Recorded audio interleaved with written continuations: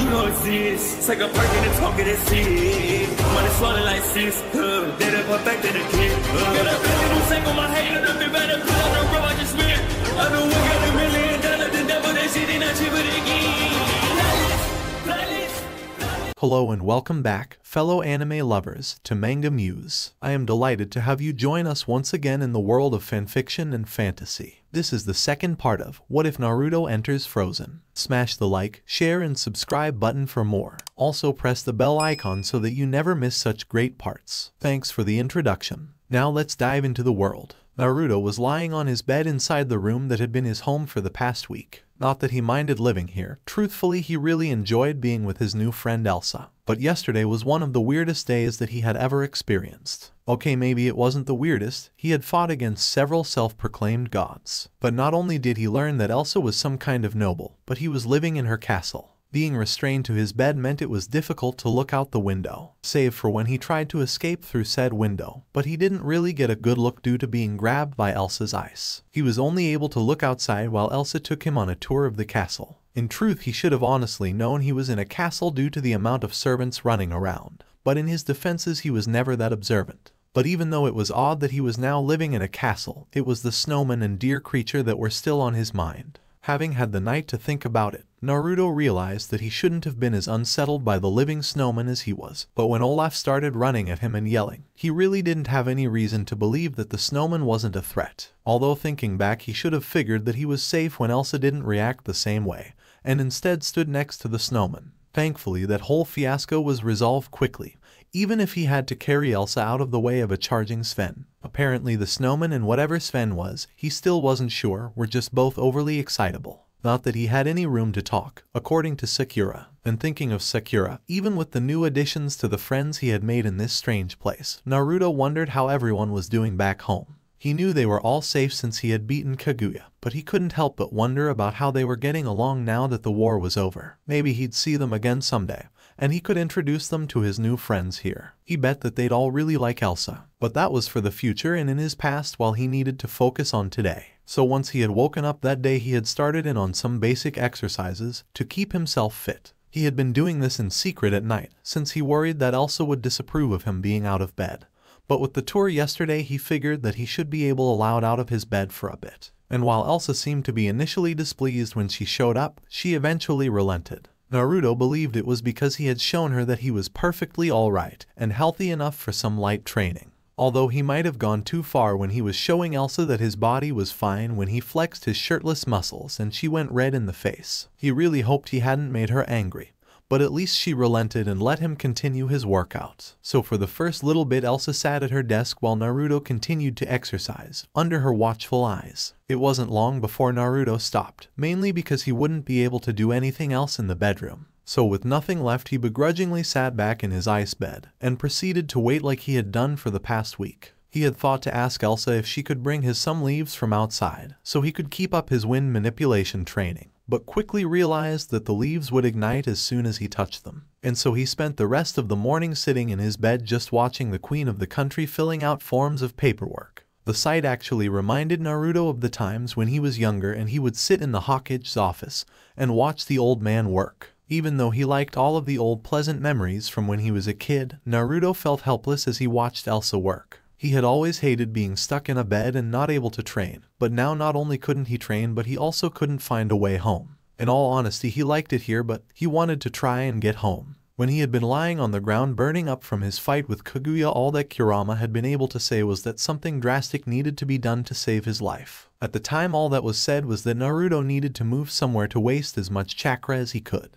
And by move, that apparently meant anywhere. Naruto could be anywhere in the world, or even not on his world. But he wouldn't know until Kurama woke up and the two could talk. So for now he would just sit, wait, and enjoy the presence of his new friend. And that wasn't so bad. He really liked Elsa. Despite not being able to talk with her and having a village to run, she never pushed him off onto anyone else. Every morning she would walk into his room and smile at him. She would then check on his health physically. Her soft hands would run over his body as she determined if his fever had gone down any. Her lithe fingers would trail over his muscles, while her piercing blue eyes followed his every movement. While Naruto greatly preferred spending time with Elsa, he was always unsure of how he should react around her. She was just so physical. At first it was small things that he wasn't even sure Elsa noticed she did. When she was done with her examination, she would drag her fingers up his chest and let them rest near his shoulders. When they were alone and talking together, if he seemed sad, her hands would hold his. And when she left his room for the night, what started as a mere caress of his shoulders for the first few days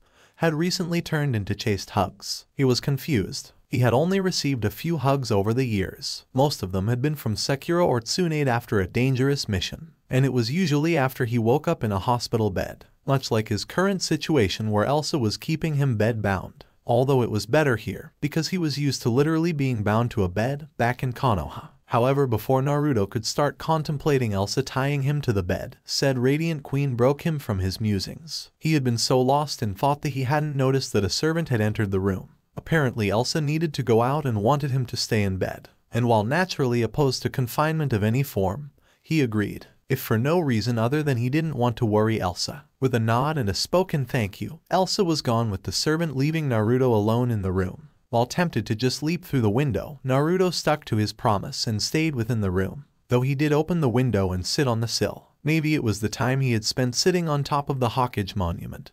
But Naruto had always loved being up high where he could watch over the village, and while not as high up as he was used to, he could see all of the village that Elsa presided over. It really was a beautiful place, from the ornately decorated houses to the small river that trickled into the valley from the mountains, with the cloudless sky only obscured by the billowing black smoke rising from behind the castle walls. Naruto had to do a double as the smoke began to rise. At first he had just believed it to be from a blacksmith, but the more he watched, the more he was convinced that it was actually a fire. With little thought to his previous promise to stay in his room, Naruto jumped from the window and landed across the courtyard on one of the walls surrounding the castle. And a second jump got him onto the peaked roof of a larger building. His new vantage point afforded him a better view of what was going on, and he could easily see the large flame-licked building on the outskirts of the village. There was already a crowd of people moving towards the building, many of whom were carrying buckets of water. Others were moving hoses towards the sea. While there were a great many people helping to douse the flames, what caught Naruto's attention about the scene was that no one was coming out of the building. Having seen a few fires, Naruto was looking around for the family that had lived in the home, huddled together and happy with the knowledge that they were all safe. Instead, Naruto saw a group of men trying to clear the way into the house. With a fear that there were still people stuck inside the blaze, Naruto sat down and began to meditate. While still impulsive, Naruto had grown over the past few years and knew that the best thing to do was to enter Sage mode. With the life-sensing abilities, he would be able to locate where everyone was, run in, ignore the heat because his body was already hot, and leave with everyone, saving the day. If he did everything right, no one would even know it was him, and Elsa wouldn't find out that he left his room. As the orange pigment began to spread over his closed eyes, Naruto was able to sense a multitude of lives still stuck inside the burning building. However, instead of the wealthy family Naruto was expecting to own a house like this, he instead felt a large number of children hidden within the basement. There were a couple of adults scattered among the kids, obviously trying to keep everything calm. It was then that Naruto recognized the building for what it was, an orphanage, full of children as the building burned down over their heads and trapped in the basement, where they would be buried by the rubble if they couldn't get out soon. And it was to the sound of wood breaking that Naruto's eyes snapped open,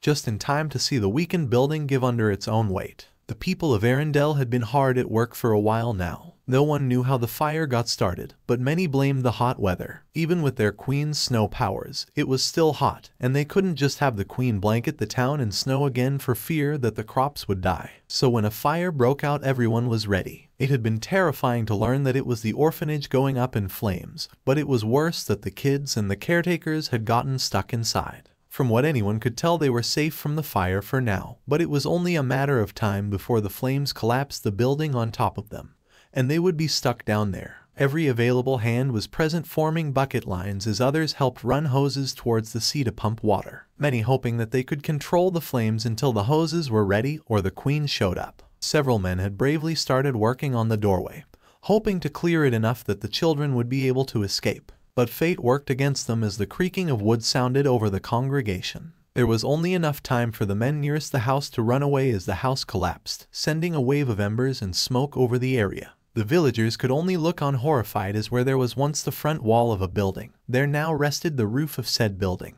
supported only by a few stray beams, keeping it from covering the entirety of the foundation. Many had started crying at the sight of the inferno. It was impossible for a normal person to even approach the flames now, let alone do anything truly useful. It was with silent resignation that those present began to pray. Some prayed that the queen would show up and freeze the fire. Others gave a more abstract prayer for a miracle to occur, anything at all that could save those trapped inside. While the queen would stop the fire, it might be too late, as the children suffered from the heat. And to the people, it was as if upon the wings of those prayers that a golden-orange blur descended from the skies, breaking past the flames and crashing through the roof. And just as the smoke began to escape from the newly made hole, there was the deafening yell of a wild animal. The roar was only a precursor to a rush of wind that immediately followed, knocking over many to the ground as the air pushed against them. And with the wind went the air fueling the fire, snuffing the flames in one go. Where once there had been a raging inferno of a building, now stood only ruined remains. The few scant walls that had withstood the initial collapse were now gone, blown away with the fire thanks to the beastly wind.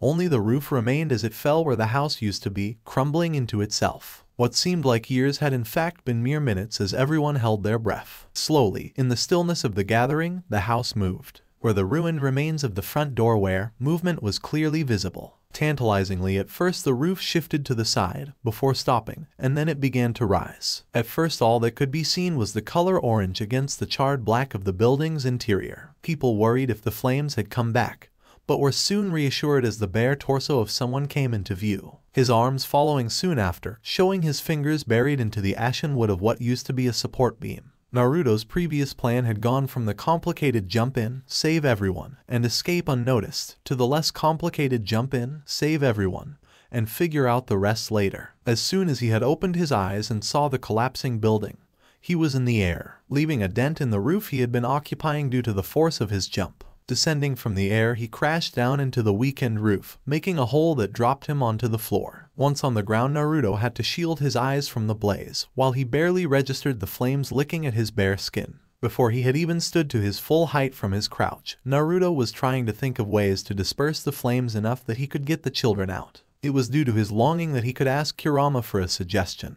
that he remembered his fights alongside the giant fox. His thoughts focused on the aptly named tailed beast Shockwave, a move so powerful that it displaced air-knocking projectiles and other jutsus away. If it was that powerful, it should be able to blow out a raging fire completely, he theorized. However, all of the times he performed the technique he was given chakra from Kurama, against his will or not. And at the moment all he had was using sage chakra, but both were a form of chakra, so it should be okay. So with little thought to the word impossible, Naruto arched his back, sucked in what little oxygen there was, and gave a bellowing roar as he released all the sage chakra he had. The iris of his eye turned red for all of a second before changing to blue as the orange pigment from around his eyes receded. The chakra exploding out of his body, forming a dome of power, blowing out the flames like candles. Ash and loose pieces of debris lifted into the air, as what remained of a solid structure groaned under the pressure before giving out, causing what little was still standing to collapse entirely. Naruto just stood in the epicenter of the explosion, unharmed and uncaring that he had just destroyed a house to put out a fire. What mattered at the moment was making sure that everyone in the house was alright. And without sage chakra to locate anyone, Naruto just relied on his eyes. Now that he was able to open his eyes, Naruto found that the entirety of the house was pitch black, due in part to him getting rid of all the fire and destroying all the windows along with the walls. So now there was just a floor and a roof sitting on top of said floor. But without the crackling of fire, Naruto found that he could hear, and specifically he could hear crying. Tucked away in a corner of the wreckage was a small door nearly falling off its own hinges, a set of downward stairs visible behind it. Moving closer to the door and moving several beams out of the way, he cleared a path from what used to be the entrance hall of the building to what he guessed was the basement stairs. Calling down to who he hoped were survivors, again forgetting the language barrier, he received a yell back, and shortly after the soot-covered face of an older woman poked out from the bottom of the stairs. Finding words to be as useless as ever for him, Naruto began to wave the woman up, hoping that the others down below would follow. Take the steps two at a time and moving like a woman half her apparent age. She ascended the stairs at Naruto's beckoning, coming out into the destroyed remains of her home. She looked around for a while, before staring at Naruto, giving a quick thank you, which he understood. The woman turned back to the stairs and gave a yell. Soon the small heads of children began to appear, making their own ways up the stairs as other adults guided them. With everyone looking well, Naruto began to busy himself with trying to locate an exit, where he was known for filling in his plans as he went. Naruto had thought that they could climb out of a window before he took out all the walls. Now, having really no other options, he began to look around for a safe place to make another hole they could all crawl through. And finding no place that looked stable, he decided that he could just lift the roof enough that everyone could get out. It was only a half-burned roof. How heavy could it be to the greatest ninja ever? Elsa had been running towards the orphanage as soon as she had been told where the fire was, her dress flowing behind her as her heels clicking on the empty cobblestone streets. Whoever was able to help had already moved to the site of the fire, giving the queen ample room to run. She had just rounded a corner when a loud roar and a rush of wind pushed past her, billowing her gown. When the wind died down a few seconds later, Elsa took notice of the lack of smoke that filled the air only a few seconds ago, and where once there was an abundance of yelling, was now replaced by an unsettling quiet. Redoubling her speed for the last few steps, Elsa was greeted by the sight of what was once the orphanage, burned and destroyed, but no longer on fire. The townspeople standing around in silence as no one dared move for fear of breaking whatever spell had put out the fire. The first bit of motion came when the roof of the building itself began to move. Slowly the roof began to rise into the air. A pair of familiar orange pants came into view. By the time the roof was high enough that the lower half of a torso and a pair of arms were visible, Elsa already knew who was lifting the roof. A few tense seconds to readjusted his grip later, Naruto lifted the roof above his head, showing his cold blue eyes as his hair shined golden through the soot that covered him. And with the roof over his head and supported from around his legs came the running forms of children. The caretakers following behind bent low to avoid his arms. With everyone out and away from the wreckage, the blonde stepped forward as the roof fell out of his hands, crashing to the ground behind him, kicking up more ash and dust around the stranger's legs. As the particles settled again, there he stood. To the villagers he looked like a monolith of strength as he began to calmly walk towards the town people. To many he was a god amongst men and a savior of children, yet he looked no more extraordinary than any of them. He stopped about halfway to the gathered people, silently watching. While the townspeople checked on the children, Elsa began to walk around the gathering, drawing a few odd murmurs from the crowd. It was only as she passed her people and began to walk towards her fellow blonde did all present take notice of her, including Naruto. While he looked worried, most likely since he wasn't in his room where she told him to stay, Naruto stood tall. His form was covered in soot, and his skin took on a red tint, only letting the scar over his heart shine through like a badge signifying his will to survive. The special pants that were made for him seemed fine, so she wasn't going to worry about those. She spent several seconds looking him over, trying to give her softest smile to show that she wasn't angry. He left his room. Naruto just watched her, scratching the back of his head nervously. It was only when the small form of a young girl ran up to him and wrapped her arms around his leg that either of them were broken from their thoughts. While Elsa had noted that he was wearing his heat-resistant pants, she didn't want anyone to get hurt from accidentally touching him. She moved to intervene. Placing her hand on Naruto's shoulder to stop him from moving, she kneeled down so she was eye level with the girl and smiled sweetly at the child. Standing, she turned to address the crowd. "Everyone, this is Naruto. He is my guest at the castle, but he is very sick with a fever, so we must be careful when touching him or letting him out." Many people started to whisper to each other, none really sure what to make of the strange man. Some had seen their queen bring him into the village on a sleigh of ice, but while rumors had spread, no one had really been sure who he was other than a guest of the queen. While the crowd were discussing their newest resident, Elsa turned towards a group of soldiers and instructed them to gather all the doctors they could and bring them to the palace. When asked why, she reasoned that the grand hall would be large enough to hold all the children and adults who needed to be looked at. And after everyone had been checked over, there was also enough room in the castle for them to stay in until a new orphanage could be built. Upon hearing that, many of the children started yelling in excitement, forcing the caretakers to move, try and calm the excitable children down, although they were just as happy with the arrangement. Elsa just smiled at the exuberant children and the perplexed look that Naruto now had as a result. He was probably confused by the dancing kids. However, this did bring about a new problem for the queen, mainly how she was going to transport everyone to the castle. Thankfully, luck seemed to be on her side as Anna, Sven, and Kristoff with his sleigh showed up at that moment. Getting everyone loaded onto the sled took a while, and some of the younger caretakers and older children insisted on walking to give more room. With everyone on and now moving towards the castle, Elsa could turn her attention to her fellow blonde, who had at least not run away. As was becoming customary between the two, she smiled, grabbed his hand, and began to lead him back to the castle. Ignoring some of the catcalls from the still-in-view children, she began to wonder if Kai had returned to the castle with the book yet. Because if he hadn't, it was going to be difficult to explain to Naruto that the orphans were going to be staying with them, especially now that he was walking around on his own, which she needed to question him about. Giving a sigh at the long day ahead of her, Elsa gave one last look at the wrecked orphanage, and on a spur of the moment thought cast a wave of freezing wind towards the house, just to be sure, and unknowingly putting out the small embers that still remained from where Naruto had grasped the wooden frame. But what Elsa didn't know, and Naruto only felt as a tickle in the back of his mind, was that deep inside Naruto, a slitted crimson eye fluttered open before closing again. "Did you see the queen's guest?" a woman asked her friend as the two walked down the main street, all around them people whispering the same topic, that being of the strange blonde that had saved the orphanage. The sun was now setting as only a few hours have passed since the incident, but already the talk of the town was the new blonde and what his relation to the queen was. Many wild rumors and theories already resounded throughout the streets, from the simple and mundane to the wild and exotic. With each new rumor came a different telling of how the mysterious Naruto saved the children. Everything from what could be considered as the actual story, all the way to the young man having the same powers as the queen. And everybody had their own opinions on the matter. "He looks like a wild beast," the friend of the first woman said quietly. Any friend of the queen was not to be insulted lightly. "I was told that he had whiskers like a cat. He's apparently a foreigner with a large scar over his heart," the first woman replied.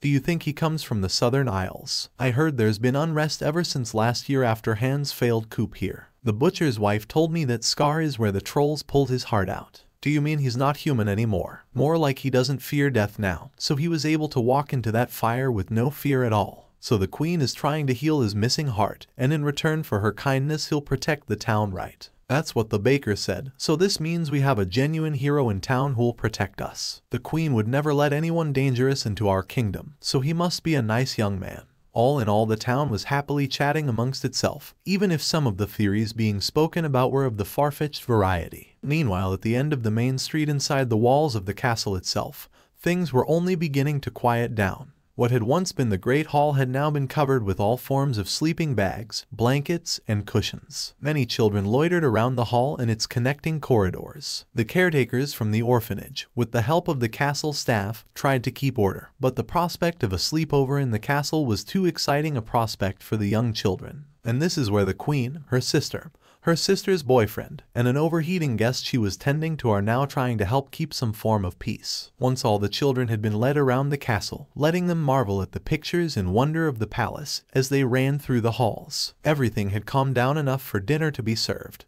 It was a simple meal due to how many mouths there were to feed, but everyone enjoyed it. So after many tough hours the sun began to set and the Queen of Arendelle was finally able to sit down behind her desk, currently in Naruto's room, and relax, while vehemently trying to ignore the once again shirtless blonde doing squats. Maybe this is how he relaxes, the young queen pondered, finding herself watching him exercise despite her wishes for him to take it easy. Every so often she would send a quick blast of freezing air in his direction, not only to help keep him cool but also as a reminder that he shouldn't overexert himself. Naruto would only continue to push himself, but every chilling wind sent his way caused him to at least turn and give a bright grin. If she didn't learn to communicate with him soon her hair would turn white as the virgin snow. With a tired sigh the queen put away the papers she had been looking at and instead picked up the translation dictionary Kai had gotten, and began to leaf through some of the pages. Near the front of the book were the messy scribbles of the sailors, who had jotted down many words they wished to have ready at all times. The common hellos and other pleasantries that Elsa quickly committed to memory were followed by a quick guide to numbers and other such stuff that the merchants had a use for. These words gave the young queen a useful place to start at least trying to understand what her guest was talking about. They also gave her a better insight into what she had already learned, specifically the odd suffixes he would add onto names. She had to hide a small blush as the merchants noted that Chan seemed to be for young beautiful girls. Memories of all the times that words seemed to follow her name, even after he started calling her Haim, turned her face pink. Shaking her head to return her cheeks to their pale hue and calm herself down, the queen decided to get some help from a native speaker. Calling Naruto over was easy enough, but trying to explain that she wasn't angry about him exercising proved to be a bit more problematic. Once the shirtless blonde was seated across the desk, Elsa began trying her best to explain what she was doing. This mainly involved saying foreign words with much help from her confused friend. Slowly but surely the queen was able to get through the first few words that she felt would be handy to have, although her pronunciation apparently left much to be desired. With enough practice and a lot of help, she should be able to figure out how to speak Japanese, although it would be much better if Naruto were to learn her language instead. If he did, the excitable blonde could speak with the people of the town and make friends outside the walls of her old room. It was strange really, how she and Anna had grown up shuttered within the castle walls so that she could learn control of her powers while her sister healed from the blast of ice to her head. But now that the doors were always open here, she was keeping this man locked up inside. It clawed at her heart how so short a time ago her only comfort came from the locked gates. Yet now, as she had done for so many years, she was keeping someone locked away. First with Anna and now Naruto. The only difference from back then was that it had been Elsa herself who had been a danger to everyone, and now it was another blonde entirely. Even if her father had been the one to order the gates closed, it had all been done because of her, and now she was the one giving the order. As the queen's thoughts turned inward, she became quiet. The midsummer wind from an open window hissed against her naturally cold skin. A soft chill began to fill the room, as fractals of ice and frost began to dance around trying to bring comfort to their queen's aching heart. And yet it was fire that stilled everything and brought peace. Her hand had laid empty on the desk, but was now being held by another. A warm feeling spread upwards to her heart as she looked up to meet the sparkling sapphire gaze of her friend. He leaned forward, his golden hair catching the last of the day's light, as his bright smile broke the self-imposed trance her own thoughts had instilled. The young woman's heart stilled as their faces moved closer together. The once comforting cold that had previously filled her body now felt constricting, freezing her in place. There was only a hair's breadth between the two now, and the queen's breath caught in her throat when an all-cleansing fire burst forth inside her as Naruto closed the distance and laid his forehead against hers. All the anxiety and sorrow she had built up seemed to burn away from the contact. Nothing but contentment remained. Elsa didn't know how long she sat there, staring through her fellow blonde's eyes. Yet for all her years that followed, nothing felt as long or pure as those few seconds. And so it was with a cold heart but light shoulders that she felt him pull away. That ever-present smile on his face. A small grin tugged at her own lips after the tender moment. However, she quickly dissolved into full-out laughter at the sight of the man sitting across from her, giving a thumbs up and looking like he had just solved the greatest mystery, if the smile on his face was anything to go by. Getting her chuckles under control, Elsa stood from her chair and stretched. A small bit of herself took some joy in Naruto's gaze following her movements, especially when she was arching her back or bending over to pick up the dictionary from the desk. A little revenge and or motivation for adding Chan to her name. She would figure out which one later. With the day over and all the work she was going to get done finished, the young woman bade goodnight to her guests and began to leave for the night. However, something stopped her as she stood in front of the door, a feeling that she should at least do one more thing before she headed to bed. Turning on the balls of her feet and looking towards her fellow blonde, the queen gave a soft bow and a heartfelt thank you in reference to his actions at the orphanage. Being the first words the two shared, she knew he understood, and hopefully could figure out what he was being thanked for. However, before Elsa could make it past the door's threshold, the scraping of a chair being pushed back quickly, as well as Naruto calling out, caused her to stop and turn around again. He stood in front of her with his right fist held out to her, and had a large grin on his face. When she continued to stay where she was, the superheated man brought both his fists together, making the knuckles touch, before moving them back again. With his demonstration finished, he once again held out his right hand, fingers curled, with an expectant look in his eyes. Believing she understood what he wanted, and seeing no harm in a little more skin contact, the queen moved forward. Maybe this was just a way of signifying friendship over in Japan, or possibly it was used as a greeting. Have a more interactive form of welcoming each other would be nice. After all, the two of them couldn't really talk with one another at the moment, so they had to express themselves with gestures, and this could work perfectly with the more physical relationship they shared.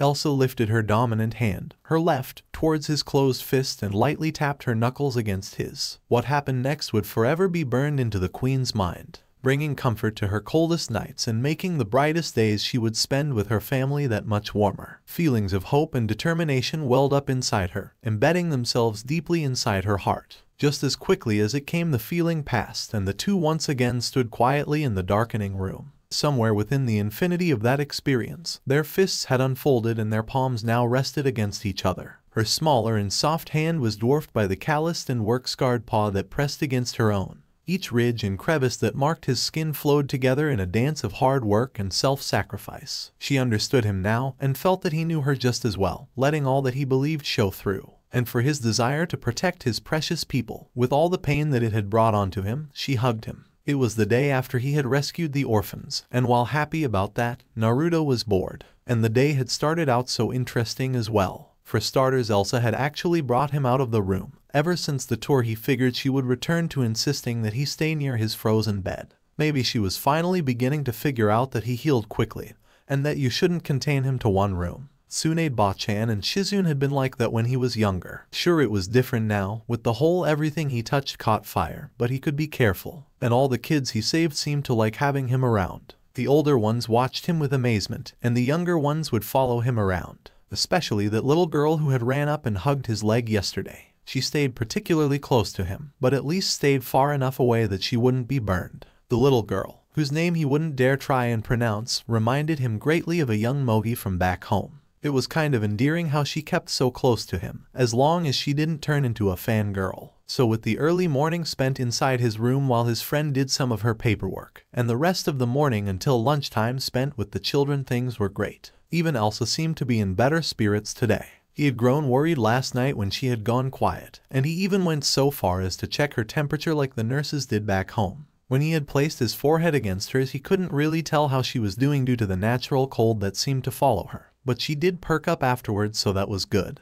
And she had even thanked him before she left, although that was probably for everything that had happened that day. He wasn't really sure. Admittedly, he was still worried about her when she got up to leave, especially since she had been acting strange while gathered up her papers. She kept turning to look at him as if she was expecting some reaction as he watched her. Although what that was he didn't really know. He was scared that she had been making sure that he wasn't staring at her too much, and he tried not to, but she was really beautiful. The sway of her hips had been more distracting to him than any of those girls Iro-Senin had wandered off with. But when she had thanked him and turned to leave, he could have sworn that he could see sadness in her eyes and didn't want her to go like that. So he had called out to her and extended his fist in friendship like Super Gramps Hagoromo had taught him. What followed after brought a dopey smile to his face and got rid of some of the boredom.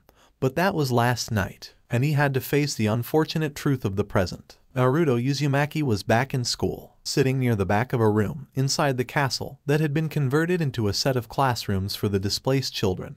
Naruto was doing his best to try and stay awake. It would have been easy enough for him to escape through a window, but every time he thought about doing so, he would look towards the far corner where a certain redhead was keeping watch over him. He had been looking forward to playing some more with the kids after lunch, but as soon as he put down his bowl, Elsa had shown up with Anna, who he assumed was either a close friend or the queen's sister. The exuberant girl didn't act like a princess, but neither had some of the royals he'd met. Taking his hand in hers, his fellow blonde took him towards a rather distant room where some chairs and desks had been placed. Once he was sitting and some of the younger children had occupied the other seats. The older woman he had first met inside the destroyed orphanage came in with a stack of papers. It was at this point that he figured out that he was in trouble. What followed was terrible and awful, at least to him. He was forced to write out strange symbols in a repeating pattern. At least that wasn't too difficult, thanks to calligraphy lessons used for sealing. But once he had finished, the teacher would point at one of the shapes and proceed to make a noise. Eventually, Naruto figured out that they were teaching him their language, and that each symbol he had just drawn was related to a noise. Now that he knew what they wanted him to do, he actually tried to put in a bit of effort, even if it was still boring.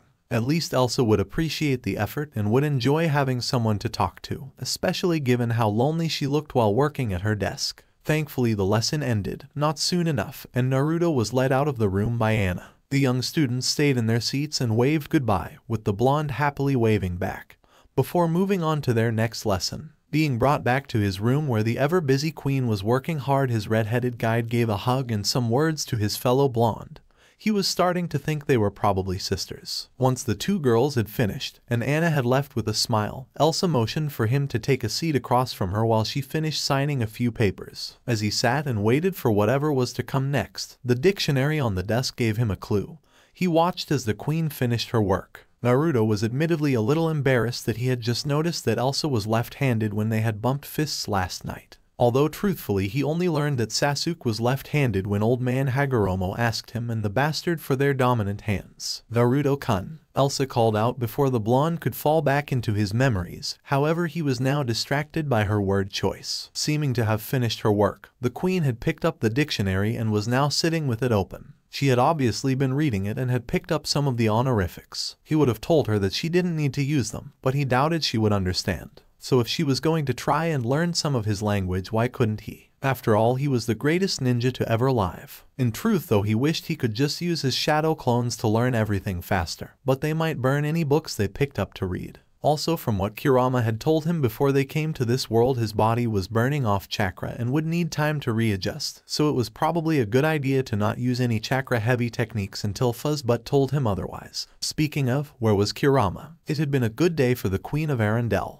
There were no more fires and she had gotten some work done, mostly due to the fact she wasn't being distracted by Naruto being in the room. She gave another silent thanks towards her sister for agreeing to watch over him during his first language lesson, especially since it had been Anna who had come up with the idea of putting Naruto into the class when some of the children had been disappointed that they still had to attend their lessons despite the orphanage being gone. Many of those sorrows had been dealt with for the younger children when it was revealed that Naruto would be joining them for class. According to Anna, he had at first only done so begrudgingly, but eventually began putting some effort in. Probably once he had figured out he could then talk with other people. From what she had seen, once he was brought back to his room, her fellow blonde was putting in quite the focus to at least learn some of the more common phrases, which pleased her greatly and gave her hope for the future. Although what had made her the happiest was the surprised look Naruto got on his face when she started adding the kun suffix to his name. The merchant's notes in the book stated that kun was the male equivalent of chan. One of the more crass sailors noted that it might be something akin to flirting.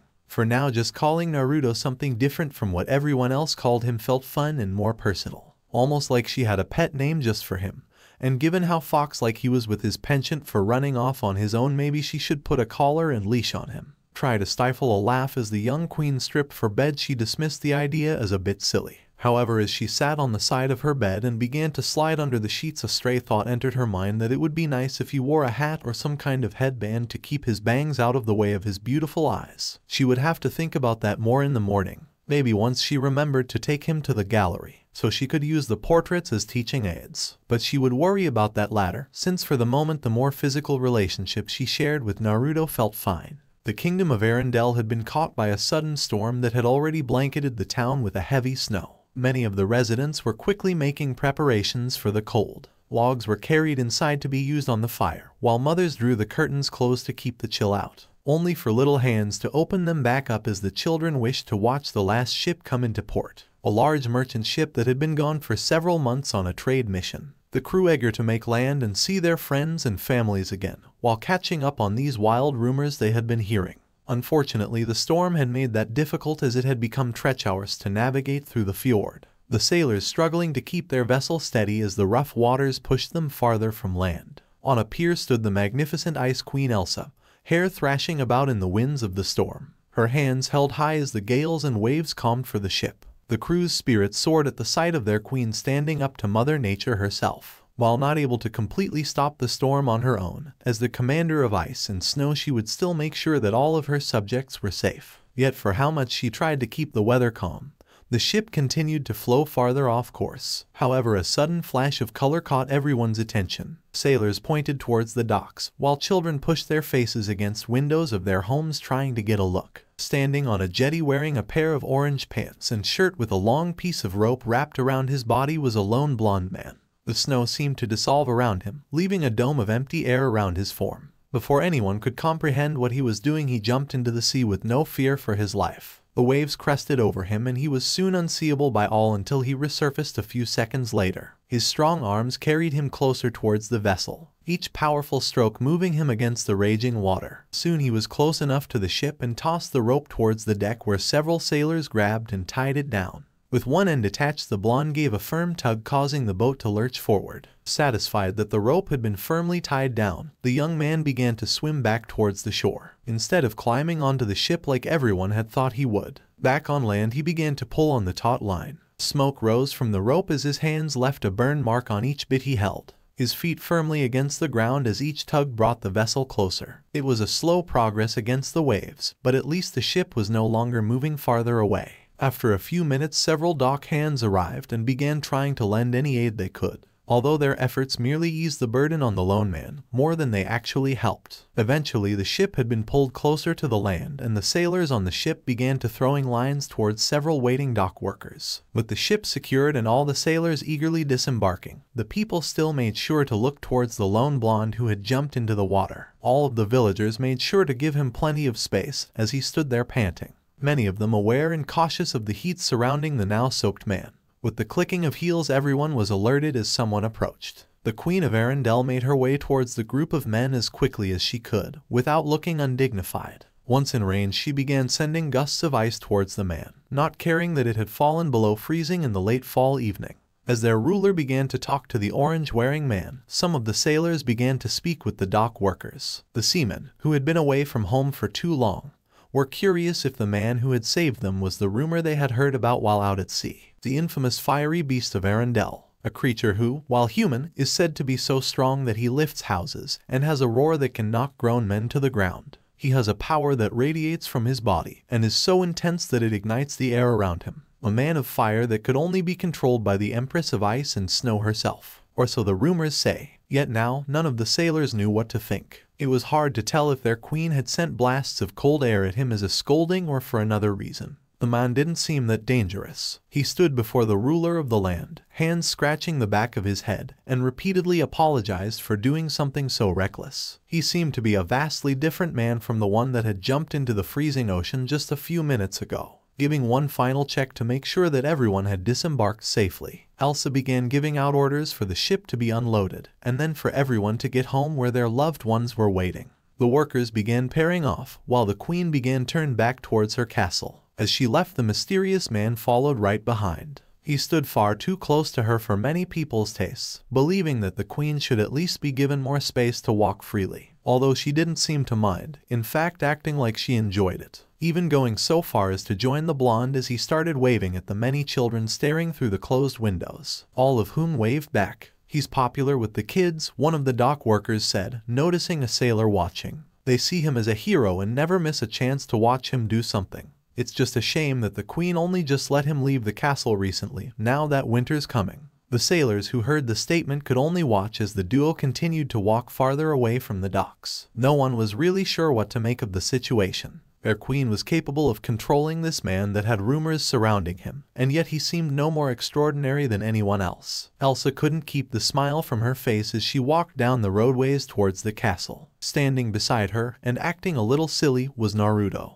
He would wave at the children or do something odd to make them laugh from behind their windows. It had been a strange few months, but she wouldn't have changed them for anything. While she still spent as much time as she could with her sister Anna, the queen now found her time split between keeping the land orderly and dealing with two overly energetic people. While Elsa took great care to help Naruto understand that he should stay inside until he was well again, her sister would constantly demand that they should be outside enjoying the nice weather while they could. All reminders about the overheating boy's condition were ignored. This would usually result in the red-headed princess leading her sister towards some far-off field that she had discovered, where they would enjoy a picnic lunch. Her boyfriend Kristoff would tag along to carry the basket and all other items for such an event. And to make sure he wasn't left alone, Naruto was usually brought along. Elsa really worried about her fellow blonde, mainly with his lack of friends in this new place he had found himself in. She felt that if he could at least learn the language before the seasons turned cold, it would be fine if he ventured out of the castle on his own, hopefully to make friends without her own royal presence complicating things. People tended to act a lot more formal whenever she was present, and that usually made all conversations stiff and overly proper. This meant that she had waited and kept Naruto separated from the rest of the village until he could hold a conversation by himself. She could have let him out under the guardianship of Anna, but for as much as she loved her sister, leaving the ever-spirited redhead alone with the enigmatic blonde seemed like a recipe for disaster. The queen shivered at the thought of what her sister could convince the displaced blonde to do. Before Elsa could get any farther into her thoughts, a sudden warmness enveloped her, as the man she was thinking about was now walking right beside her. Apparently her thought-induced shiver had been mistaken for one meant to shake off a sudden chill, and he was trying to warm her up. The two shared a grin at each other, both well aware that she took little discomfort from any kind of cold weather. But the action was appreciated, although it did worry her that he was still so hot that he could warm people up just by standing next to them like this. She had hoped that his so-called fever would go down over time as he got better, but instead it had remained at the same temperature since he had first arrived.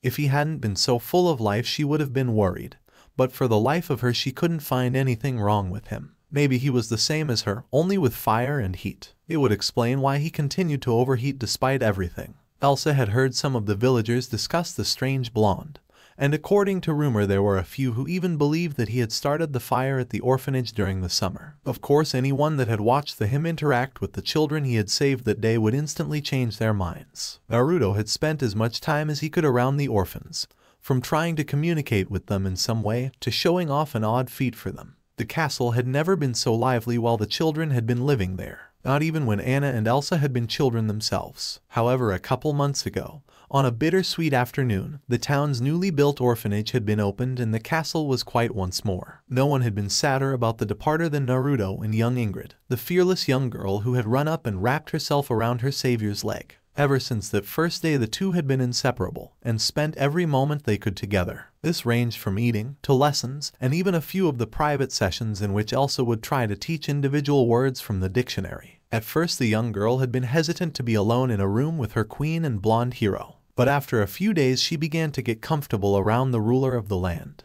That daily interaction ended when Ingrid had entered the new orphanage with the other kids. Of course the little girl could be seen around town with the whiskered blonde on occasion. But with how little he was outside the castle they didn't get to spend as much time together. Now that winter was here, maybe the two of them could see each other more often. Of course Ingrid was younger than what Elsa had in mind for the kinds of people she wanted to befriend Naruto, but it was a good first step. Naruto smiled as he walked down the cobblestone road, the biting cold air clawing at him as his soaked shirt and pants clung to his form. Yet he didn't feel the cold through the layer of heat that prevailed around him. Unfortunately, no amount of body heat would stop the unpleasant feeling of walking around in wet clothes, something that was visible to the queen beside him. "Are you alright, Naruto?" the platinum blonde queen asked. "I am doing alright, Elsa Heim," her counterpart replied as well as he could. "I just wish I did not have to walk around in these wet clothes." Tugging at his quickly drying, but no less unpleasant, shirt, Naruto cursed as his decision to wear the clothing. The alternative, of course, was walking around without a shirt in the snow, and while the cold wouldn't affect him it still felt weird. Of course Naruto also didn't want to scare any of the children around the village with his Chidori scar on display, a habit he picked up after the failed rescue mission all those years ago. While not ashamed of the wound, having used it to motivate himself during his training trip, Naruto quickly discovered that others were not as enthusiastic about the vicious wound, especially children like the Konohamaru Corps. Even Sakura had been a little squeamish before her medical training, although to the day he last saw her, she would avoid looking directly at it. Around the castle there were people who apparently knew about it, like Anna, who could on occasion be caught looking at his chest with a curious yet sad expression. Naruto liked the princess of the land, who would spend time playing with the orphan children while they had been staying in the castle. She always seemed so happy and carefree whenever the redhead would run through the halls or take a trip into the village, although the spirited girl would on occasion get a far-off look on her face that confused the equally spirited blonde. Anna's boyfriend, Kristoff, was a little cautious around him, although that seemed to stem more from the man's own cautious nature than any kind of ill feelings. The ice farmer or harvester, it was hard for Naruto to understand his fellow blonde's job, made sure that whenever they were around the superheated ninja to keep everyone at a safe distance. He also had an odd habit of holding Anna's hand when the two were around Naruto. A hand waving in his face broke the orange wearer from his inner thoughts as the queen tried to get his attention. "Were you thinking about home?" she asked, remembering the stories her fellow blonde tried to describe with his limited vocabulary. While not fully understandable, the wide variety of tales he told were always entertaining. Naruto scratched the back of his head, a dopey smile on his face. While he hadn't been strictly thinking about home at that moment, it was most certainly hard to forget about his home and all that he had left behind. But for as disheartening as the thought was, Naruto had long since decided that there wasn't much use worrying about it until Kurama woke up and the two of them could discuss their options. Although the main problem was that the fox had yet to wake up since the two of them had arrived in Arendelle. No matter what he tried, nothing roused the giant chakra entity from its slumber, shaking his head no at his fellow blonde, and sending the last of the water droplets from his hair at her. Naruto tried his best to avoid the topic with his response. "I was thinking I would be dry if I had walked on the water." A few drops of now frozen water fell from Elsa's flame-like hair as she turned quiet. Whether she was confused or just thinking was difficult to say. Naruto chuckled at the look on her face before he began trying to explain what he meant. While difficult to get his point across, he told stories of having to walk over hot springs or risk falling into the scalding water. Grand battles that took place on the surface of the ocean with giant beasts. Every few minutes Elsa had to help him with a new or difficult word, taking tender care to listen to his story and understand what he was saying.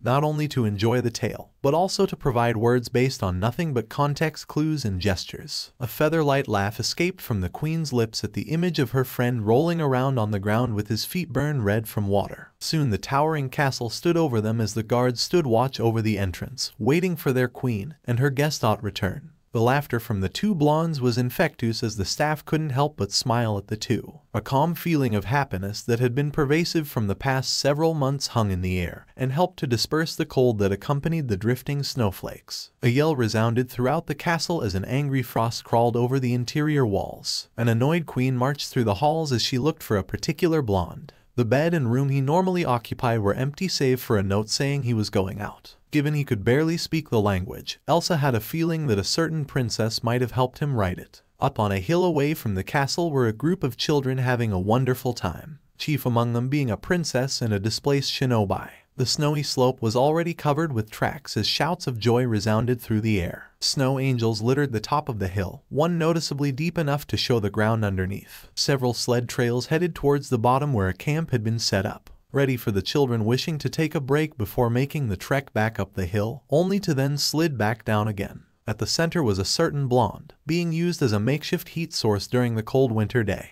Ingrid constantly sitting by his side. Other children huddled around warming their hands and bodies, while a certain red-haired princess had a different use for him in mind, mainly keeping warm the hot chocolate that she had brought. So there Naruto sat, a large container of warm choco nestled on his lap, while the princess of the country danced around him with children. Laughter filled the air as everyone present had a great time playing outside. Fortresses were constructed and demolished across a dozen snowball fights as the afternoon moved on. Olaf even joined in. Being that he was made out of snowballs, the little guy felt perfectly justified in running around and jumping onto any poor soul he was near. Kristoff and Sven were in the mountains for the day harvesting ice, leaving the mountain man's girlfriend alone with the overheated blonde for the first time since he had arrived. Elsa was supposed to have some meeting today, so no one bothered to ask if she wanted to come along. Hopefully she wasn't too angry about not being invited, or that they had essentially snuck out. When twilight set in and flakes of snow began to fall, all the kids began returning home, Olaf following along as he got caught up in the movement of small bodies. It did take some convincing to get Ingrid to return to the orphanage, but a promise from the blonde to visit her tomorrow had her skipping off, leaving only Naruto, who was carefully packing a sled full of leftover supplies, and Anna, who sat watching the stars appear. The princess smiled at the fantastic time she had over the day. Playing in the snow with Elsa as children had always been some of her favorite memories. Running out of the castle to take advantage of blizzards that would leave the hills perfect for sliding down.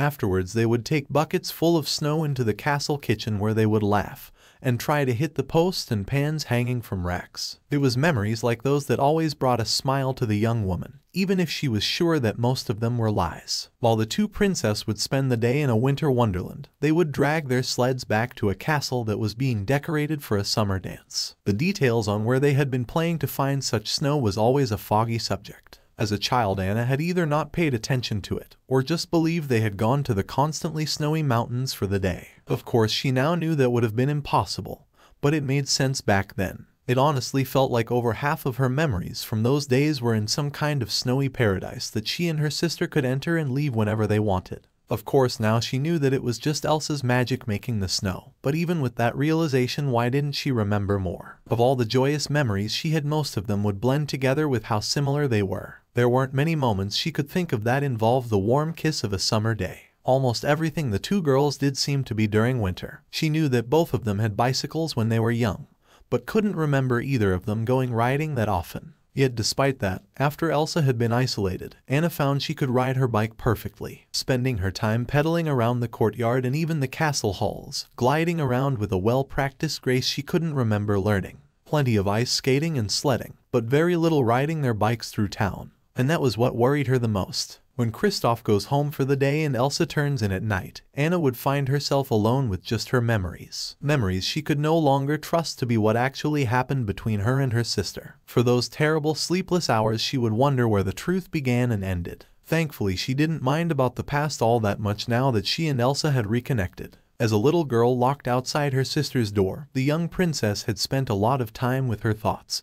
But now she had friends. Olaf and Sven were always fun to be around, while her boyfriend Kristoff was such a gentleman. There was even Naruto, who was being super annoying as he waved a cookie in her face while she was having deep philosophical thoughts. Standing in front of her was the blonde, smirking down at her while holding a baked sweet just in front of her. Yet whenever she reached for it he would keep it just at her fingertips. Finally giving up she began leaning up farther, only for the blonde to grab her wrist with his gloved hand and pulled her all the way into a sitting up. Placing the cookie into her still outstretched hand, her companion took a seat across from her and began staring her down. "Problem?" he asked, tilting his head slightly. Anna was confused for a second before figuring that she must have been showing her uncomfortable thoughts on her face. "There's no problem. I was just thinking about something," she said, waving her hands in front of her, almost losing the cookie in the process. Naruto's eyes narrowed in response, raising his finger and poking the girl in the forehead. "Why are you sad?" His words came out slow and measured.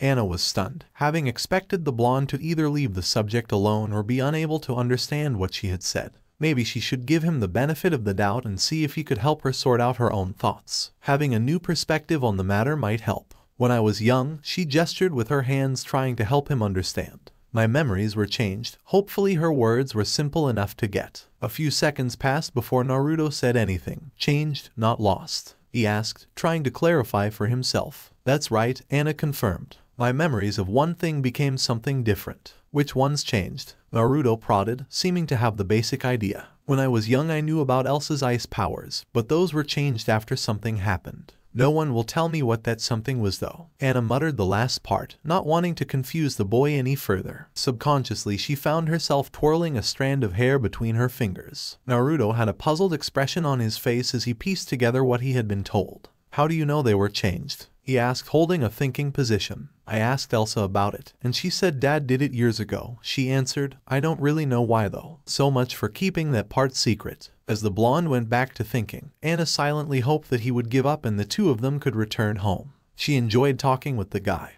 but the princess wasn't really convinced that he could help her that much. It was kind of impressive that he could understand everything so well. "Are the memories bad?" The sudden question broke the girl from her thoughts. She gave a moment of pause, not having considered whether these changed memories were bad. "No," she started off hesitantly. "I remember having fun with Elsa as we played in the snow. She must have been using her powers, but I don't remember her using them at all." "Were your original memories of having fun with Elsa?" "Oh yeah, I could never forget how great it was to hang out with her." Anna punctuated her statement by throwing her fist in the air, a renewed vigor to the redhead. "Then what is the problem?" Anna froze mid-pose, not really expecting the question. "I meant how you never forgot the good. It is just different than how you remember," Naruto clarified, hoping he hadn't said something wrong. He hadn't, but it still got Anna thinking. What really was wrong with having different memories than she felt she should have? No matter what, she and Elsa had been best buddies as kids, and now that the truth was out in the open, nothing was ever going to change that again. So what if she didn't remember Elsa having powers before her coronation? Now that she knew, everything had been going perfectly. "I guess it doesn't matter really," Anna said, standing and dusting the snow from her skirt as she prepared to leave. "My memories may be different, but what really counts is still there." Naruto smiled broadly at the happy princess. Standing up himself, he watched as she danced around the clearing while he went back to the packed sled. A few seconds later and the duo were headed to the castle, a new blanket of snow already covering the ground. One short trip later and both of them were standing on the edge of the town, the dirt path they had been traveling on turning into a cobblestone street. Neither of them moved, just standing there taking in the quiet beauty of the village. Windows were closed from the chill as men carried a few more logs indoors to keep the fires nice and hot. At the far end were the spires of Arendelle Castle, where Elsa was probably furiously wondering where the two of them were. Elsa's going to be worried enough about where we were, Anna said, looking towards Naruto, so let's not bother her with what we talked about, okay? Secret. Got it? Naruto smiled and gave a thumbs up, trying to show he understood. Truthfully though, he was worried about the red-haired princess. During the walk back to the town, he found himself constantly watching her as she joyfully bounced around the forest road.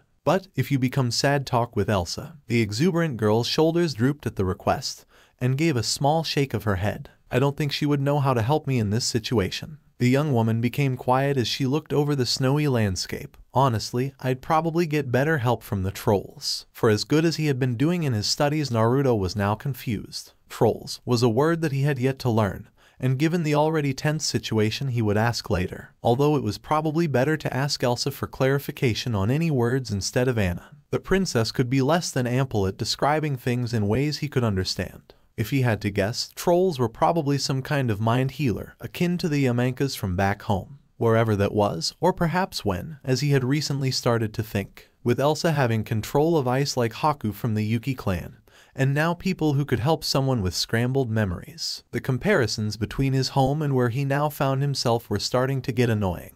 Maybe he had ended up in the past, and this was before Kaguya was even born. Not likely, but also not improbable at the moment. Truthfully, at this point Naruto figured that the only person who would know for sure was Kurama, and the giant fox still hadn't woken up. He knew the Biju had said it would need to rest for a while. Yet after all these months, the blonde was expecting at least some kind of a response from his partner. It was actually kind of worrying now. If these trolls that Anna mentioned were any good with mind stuff, it might be a good idea to see if they could learn what was wrong with him. Although that sounded like a bad plan in general, given that they probably didn't know the first thing about seals. So probably best not to go see them right away, and just ask Elsa instead. Speaking of the queen, Naruto and Anna were quickly approaching and impatiently waiting one. The snowflakes that were beginning to cover her head giving a nice contrast to the flame-like wisps of her hair. Although the absolutely stunning image she gave in the soft frosty downpour only seemed to accentuate how annoyed she looked. Anna, seeing the look on her sister's face, whispered an apology to her traveling companion,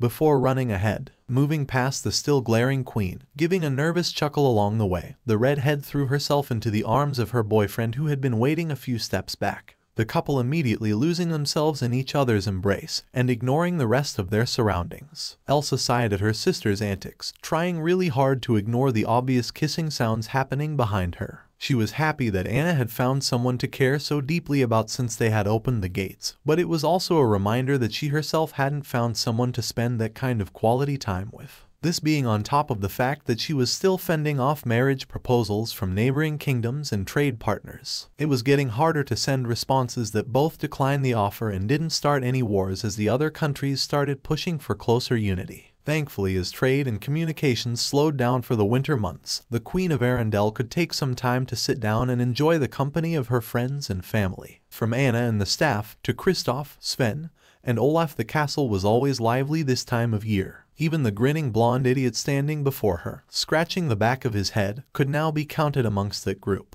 No matter how much she wanted to pull on his ear, yell at the top of her lungs, or make icicles hang from his eyebrows for disappearing on her like that, she couldn't. There wasn't a reason now that he was back. She worried about him and wanted him to get better. He was still burning to the touch, and had to walk around in his heavy clothes to keep from catching anything on fire. Yet with the cold weather, now would be the perfect time for him to lose some layers and start getting his fever under control. Hopefully then he could lead a normal, healthy life, and not be stuck in a room like when she was younger. Without even realizing it, he had become precious to her. "Did you have fun?" Elsa asked, struggling to keep her annoyed face on. The enthusiastic nod she got as a response was so comical she couldn't help the giggle that came out. "Did everyone get home safe?" she continued. Another overly animated nod. "Good." She tried to maintain her queenly stature in front of the goofy blonde. "Let's go home." She had to resist doubling over when the response she got was a thumbs up and a yosh sound. Whatever that meant. Turning around, she began moving toward the castle. The sound of a pulled sleigh behind her as the two walked next to each other into the castle. A small party was being held in the market square of Arendelle.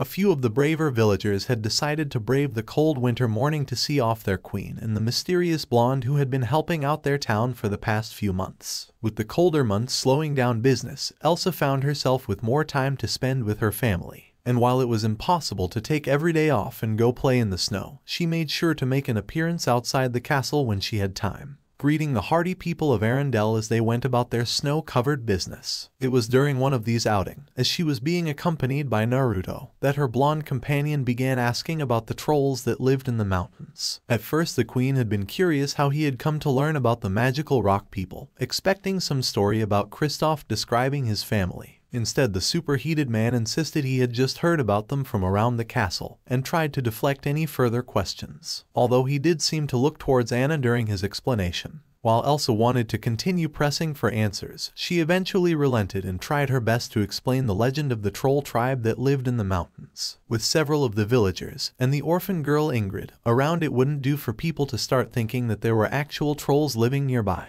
and that they had magical powers to solve almost any problem. Thankfully, it was easy enough to explain to Naruto that they were considered a myth, which he seemed to accept. Although when pushed on why he wanted to know, he admitted that he was wondering if they could help him with something. What exactly he needed help with ended up being left unsaid. But Elsa was confident that he had been thinking about his temperature. For the next few minutes, as Naruto played with the village children, Elsa thought about the conversation. While the trolls had originally found Naruto, they had entrusted his well-being to her. Yet with everything she did, nothing seemed to give him any kind of relief. Maybe it was time to go back to the trolls and see what Grandpappy thought of the situation now. Once Naruto returned to her side, a plan was quickly set out to go and visit where the trolls supposedly lived. During Elsa's next day off, of course, Ingrid and the other children had heard that their friend was going on a journey, and quickly set up a farewell party for the blonde. The fact that he should be returning that very night did little to calm them down. So a few days later found Naruto and Elsa in the middle of a small gathering, ready to head up the mountain towards the rumored Troll Valley. Anna and Kristoff had already gone ahead, the ice harvester wanting to make sure that Pabby was actually there, leaving the queen and guests behind. Once the children had said their goodbyes and the few grown-ups gave another round of thanks for everything the shinobi had done, the two set out. The ride to the Troll Valley was one of the more enjoyable trips that Elsa had taken in recent memory. A small sleigh that only she and Naruto shared, pulled by her personal steed, plowed through the wintry countryside. A light snow had started to fall, with flakes so soft that Elsa doubted that she could have managed such a flurry at her most delicate. The clacking of horse hoofs against the trail resounded through the woods. Every so often a low-hanging branch would brush against the side of the carriage, causing the dangling icicles to knock against each other, adding to the frosty melody. Laughter soon joined the harmony as Elsa chuckled at a story of something Naruto had seen, involving Kristoff, Olaf, and a basket of fish. "It's been a while since we've been able to talk like this," Elsa said once she had her breathing back under control. "While I am learning the language, we do not get to have a lot of alone time," Naruto responded, giving a firm nod. Elsa agreed that the two of them had been spending more time apart recently. With both his studies and seemingly improving health, her fellow blonde had been spending more time away from the ice bed that he now only slept in at night. While she still kept her desk within the same room, it had become much lonelier without the boy there to keep her company. Even if she had been able to catch up on her work now that there were less interruptions. "I sometimes miss sitting in that bed all day, talking with you." Naruto's surprise statement caught the queen off guard, not having expected the usually energetic blonde to equate anything positive to the times she forced him to stay bedridden. It might have been a sign of his hidden maturity, or perhaps there was still a lot to learn about the enigmatic man.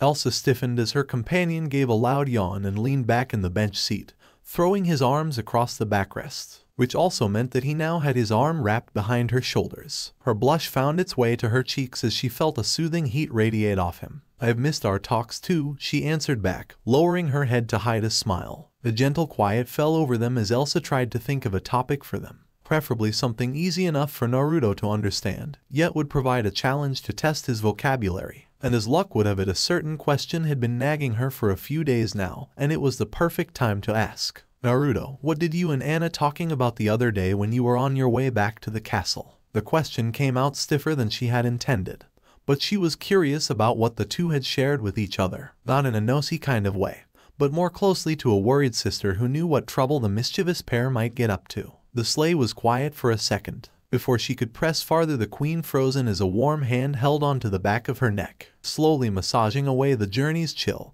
and the stress from her daily routine. Slowly the ache left her. Hours spent leaning over a desk doing paperwork had left her constantly sore. The firm massages from her fellow blonde were becoming a more frequent activity between the two. "Try not to work too hard, or else you will turn out like old Lady Tsunade," Naruto said. Elsa would have been confused as to who he was talking about, but she was too busy enjoying the relief her body was getting. She was so relaxed that the reins controlling her steed almost fell from her grasp. Thankfully for the both of them, Naruto noticed and stopped his ministrations before the two of them were at the mercy of the horse's judgments. Coming out of her blissful state, the Ice Queen sat up just a little straighter as she ordered her horse to continue marching towards the Troll's Valley. A smile and blush stained her face as she watched her companion return to his reclined position on the seat. "Thank you for that, Naruto." She twisted her neck slightly, enjoying the feeling of how loose it felt. "But you're not getting away from my question that easily." Naruto's hand had already been on the move when Elsa voiced her question, and the displaced shinobi saw no reason to stop, although it had given him some time to think about his answer. "Anna was telling me about the trolls," he said simply, not wanting to go against Anna's request. "And that's all." A delicately maintained eyebrow rose higher. Naruto smiled slyly, keeping quiet on the matter. The two had a staring contest, each holding their own in the short match. Eventually the ninja flicked his sight ahead of them towards the road, causing Elsa's to follow and worry that there might have been something blocking the path. Thankfully there wasn't, and the trail forward was clear all the way to the quickly approaching valley. By the time she returned her gaze to Orange wearing blonde, he was once again leaning back, this time with his eyes closed. The only thing that stopped her from putting her elbow into his side was the fact that as queen it would look bad if she did such an act. That didn't stop her from ordering her horse to take an upcoming curve more sharply than was necessary. Naruto cracked open one eye to send a glare her way before returning to his rest. A full minute of quiet passed. "Talk with Anna about what happened." The suddenness of his words caught her off guard. "She worries sometimes." Before any more could be said, the shinobi stood in the small sleigh and jumped onto the road, choosing to run the last little distance to where Sven was parked at the entrance to the troll's domain. Elsa was left alone as she continued on, getting closer to the reindeer, his handler, and Anna, both of whom were smiling and waving at her in Naruto's arrival. The blonde queen wondered what her sister had to worry about if she could smile that brightly, but it couldn't hurt to talk with Anna just in case. Elsa paced back and forth inside the small clearing, a habit she had picked up from her youth when she had been locked in her room. Pabby the elder troll stood in the middle as Anna, Kristoff, a noticeably nervous Naruto, and a horde of trolls stood in a circle around them. After they had explained to Naruto that trolls were in fact real and gotten him to promise not to punt any of them, the mountain dwellers spent several minutes examining the strange blonde. Volda, Kristoff's adopted mother, took an immediate liking to the ninja, offering to cook him something the next time he visited. Naruto had a feeling anything he ate from her would resemble something that Ma would serve back on Mount Mayaboku. Unfortunately, that was where the pleasantries ended as Pabby showed up with less than good news. While Naruto had made amazing progress in healing, the fact he could walk astounded the old troll. There wasn't much else that could be done for him. This is what led to Elsa's pacing. "Are you sure there's nothing that you can do for him now?" Elsa asked, stopping in front of the elder. "I'm sorry, your highness. As I said, when you took him from us, there is a magic of his own that burns him, and none of our magic could help him." The forlorn look on the Troll King's face spoke volumes of his displeasure at being helpless. "Couldn't you pull out the magic?" Kristoff contemplated, giving a sidelong glance towards his girlfriend. Anna wasn't really sure what was happening, but she did catch the look the ice harvester gave her at his mention of removing magic. While not sure what he was getting at, she did notice several other trolls looking towards her in the same way. Giving a shake of her head to clear it, she decided to not worry about the weird looks for now, and instead focus on the conversation. After all, how would one go about pulling magic out of someone else? Her parents would have probably had it done to Elsa when she was younger if it was possible. Maybe the trolls sucked out the magic through a kiss. "His magic is different from ours, and far more vast," Pabby answered as he moved closer towards Naruto. "I'm afraid that we would not be able to remove enough magic from him if we tried." The gathering went quiet again. The humming of different people trying to think of a solution was only broken up by the soft clicking of Elsa's heels as she resumed her pacing.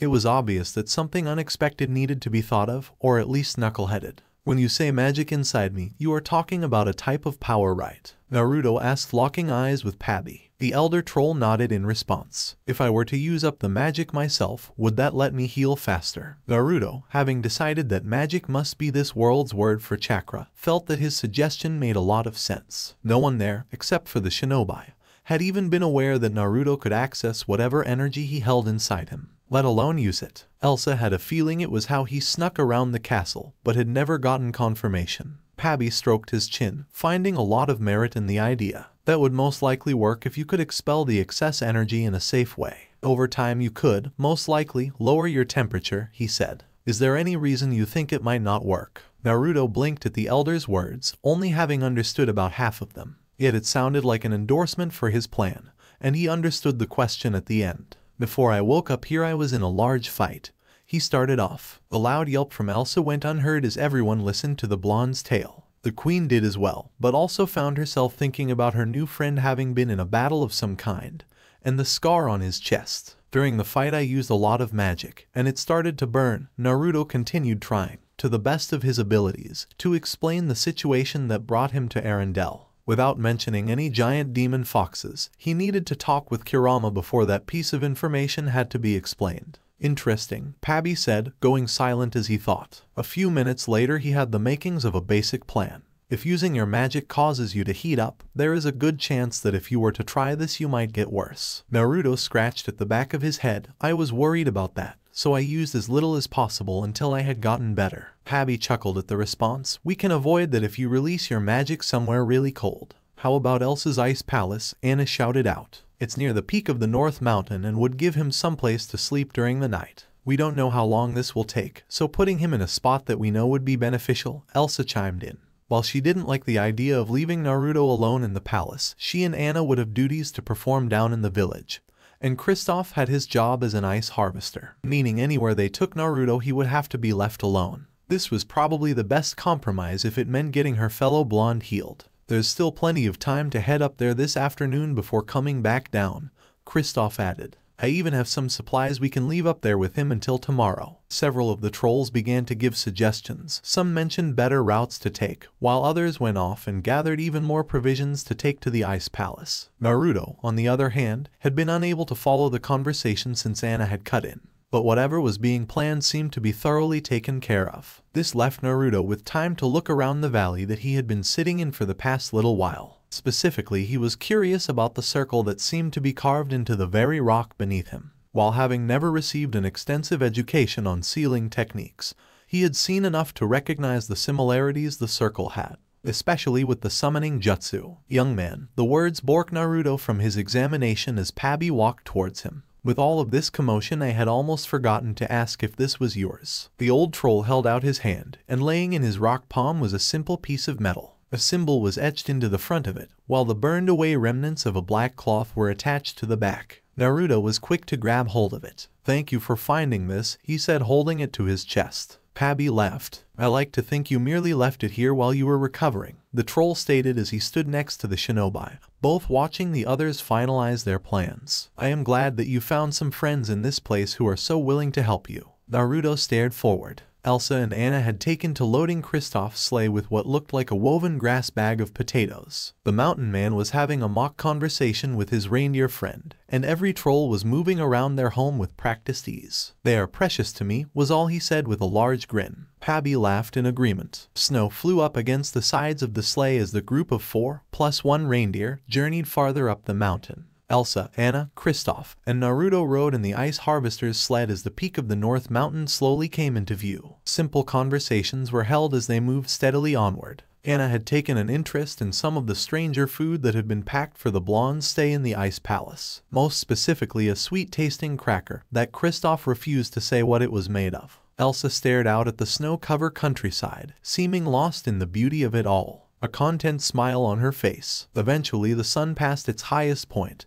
and the group decided to take a break. Pulling up to a frozen lake, everybody disembarked, even unhitching Sven so he could wander around, although the reindeer spent most of his time getting strands of ice stuck in his horns. On one side of the lake was a cliff, a small waterfall draining into the body of water. Naruto found himself sitting against the rock face, holding out his hand to let the cold liquid wash over him, as thoughts of his home came to the forefront of his mind. Holding his palm against the water, Naruto pushed his chakra against the cold trickle. A second later, and the waterfall split, cut off in mid-air. Memories of the days he spent practicing his wind chakra brought a smile to his face. Naruto, Elsa called out to her fellow blonde. We're ready to continue now. The rest of the group had gathered at the sleigh, ready for the rest of the journey up the mountain. When the queen had called out to him, Naruto was so lost in thought that his concentration slipped and he spiked his chakra, causing the water to splash outward, covering his hand and soaking the cuff of his jacket. Flicking his teeth and shaking his arm to dry it as much as possible, Naruto began making his way towards everyone else by the sleigh.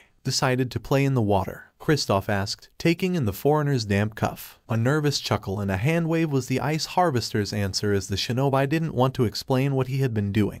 It was going to be bad enough when they reached this ice palace, and he would have to, with his limited vocabulary, describe how his magic worked. Naruto understood that the people of Arendelle were not ninjas. None of them used chakra, and only Elsa showed any kind of Naruto had noted did cause some people to look at her differently, like she was separate from everyone else. She was forced to stand on ceremony as a queen on top of being seen as different with her powers. Elsa must have had a hard childhood. Kristoff jumped into the driver's seat as Anna snuggled in next to him, leaving Naruto to take a seat on Elsa's left, behind the couple. The two blondes patiently waited a few moments as they watched Ice Harvester and Princess spoke quietly to each other, getting lost in their love. The two sitting in the back tried to ignore the couple, wanting to give them as much privacy as they could, but found it difficult due to the close proximity. Eventually, the sled gave a hard jerk and started moving, startling the queen and her guests, who were too busy looking anywhere but forward. Elsa, unprepared for the sudden movement, grabbed anything nearby that could help stabilize her. Unfortunately, what she grabbed happened to be Naruto's hand, causing the ninja to grasp back and make sure the queen was steady before he let go. The two looked at each other for a full minute, just sitting there with their hands clasped. After another bump from the sled, the two regained the composure and split apart, sitting back in the sled as it sailed along. As they moved along, Naruto took a look at the cuff of his jacket that had been soaked earlier. While his body heat had already dried most of the water off, there must have still been some moisture left. An intricate ring of crystalline ice spiked around his wrist from when Elsa had grabbed his hand.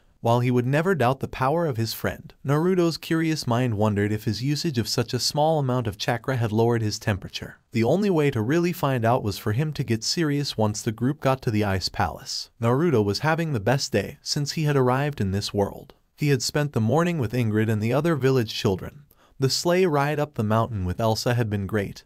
His temperature was showing signs of dropping, and now he was fighting a giant snow monster. The sun had been well on its downward journey when the group arrived at a snowy plateau. The ice palace glistened like a star, no more than a stone's throw away. Unfortunately, a broken ice bridge prevented anyone from getting closer, except for any ninjas that could easily jump the gap. Having not visited the palace in about a year, Elsa had expected there to be some damage that needed to be repaired. However, she hadn't expected for there to be no way across to the palace, so she decided to take the opportunity to improve the overall design of the bridge. Since there would be someone living in her castle of isolation, it would be a good idea to strengthen everything. Setting to work, the Queen of Arendelle began working, and took her eyes off Naruto. As the first blasts of ice left her fingers, a blinding cloud of snow exploded upwards, leaving her and the rest of the group covered in the white powder. When their vision cleared, Naruto was waving at them from the other side of the crevasse, yelling that he was going to take a look around. Once Elsa had given him the go-ahead, Naruto began examining the palace,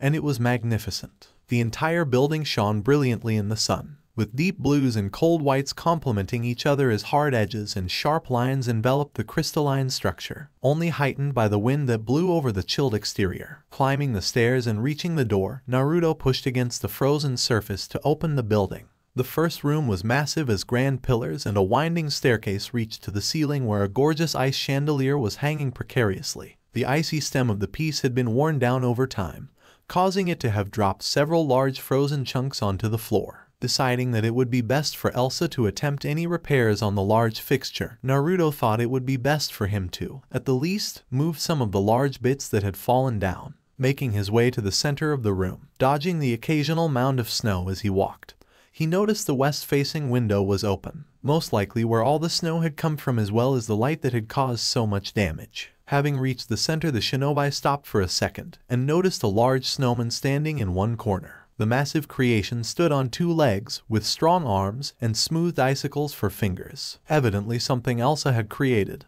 given the intricate details of the statue. Wanting to get a closer look, he quickly started gathering up the fallen pieces of the chandelier. Once he had the first set of crystals in hand, a sudden set of thuds caught the blonde by surprise before a massive white blocked his vision and he was sent flying into one of the far walls. When he regained his senses, he found that the snowman, who had been standing still as a statue, had come to life and knocked him back, the orange wearer's imprint clearly visible on the giant's arm. "Thief, get out!" the apparently talkative snow giant yelled as it once again began charging forward. Naruto ducked under a strike aimed at him, sliding under the massive punch, and retaliated, delivering his own punch to the creature's unprotected side, only to find his fist sink into hardened snow. Unable to pull his arm free in time, the blonde was, again, sent flying across the room. Regaining his footing quickly, Naruto curiously watched as the snowman checked on its new wound, but left it alone in favor of continuing the fight. Jumping backwards to distance himself from the brute, the blonde was hoping to get a few seconds to think of a plan since his attacks didn't seem to be working. Unfortunately for him, the monster let out a fierce call as jagged shards of ice erupted from its body, coating itself in sharp spikes, and changing its rounded frozen fingers into menacing claws. Now, very happy that he had backed up while he could, Naruto began trying to think of a plan for when the giant attacked again.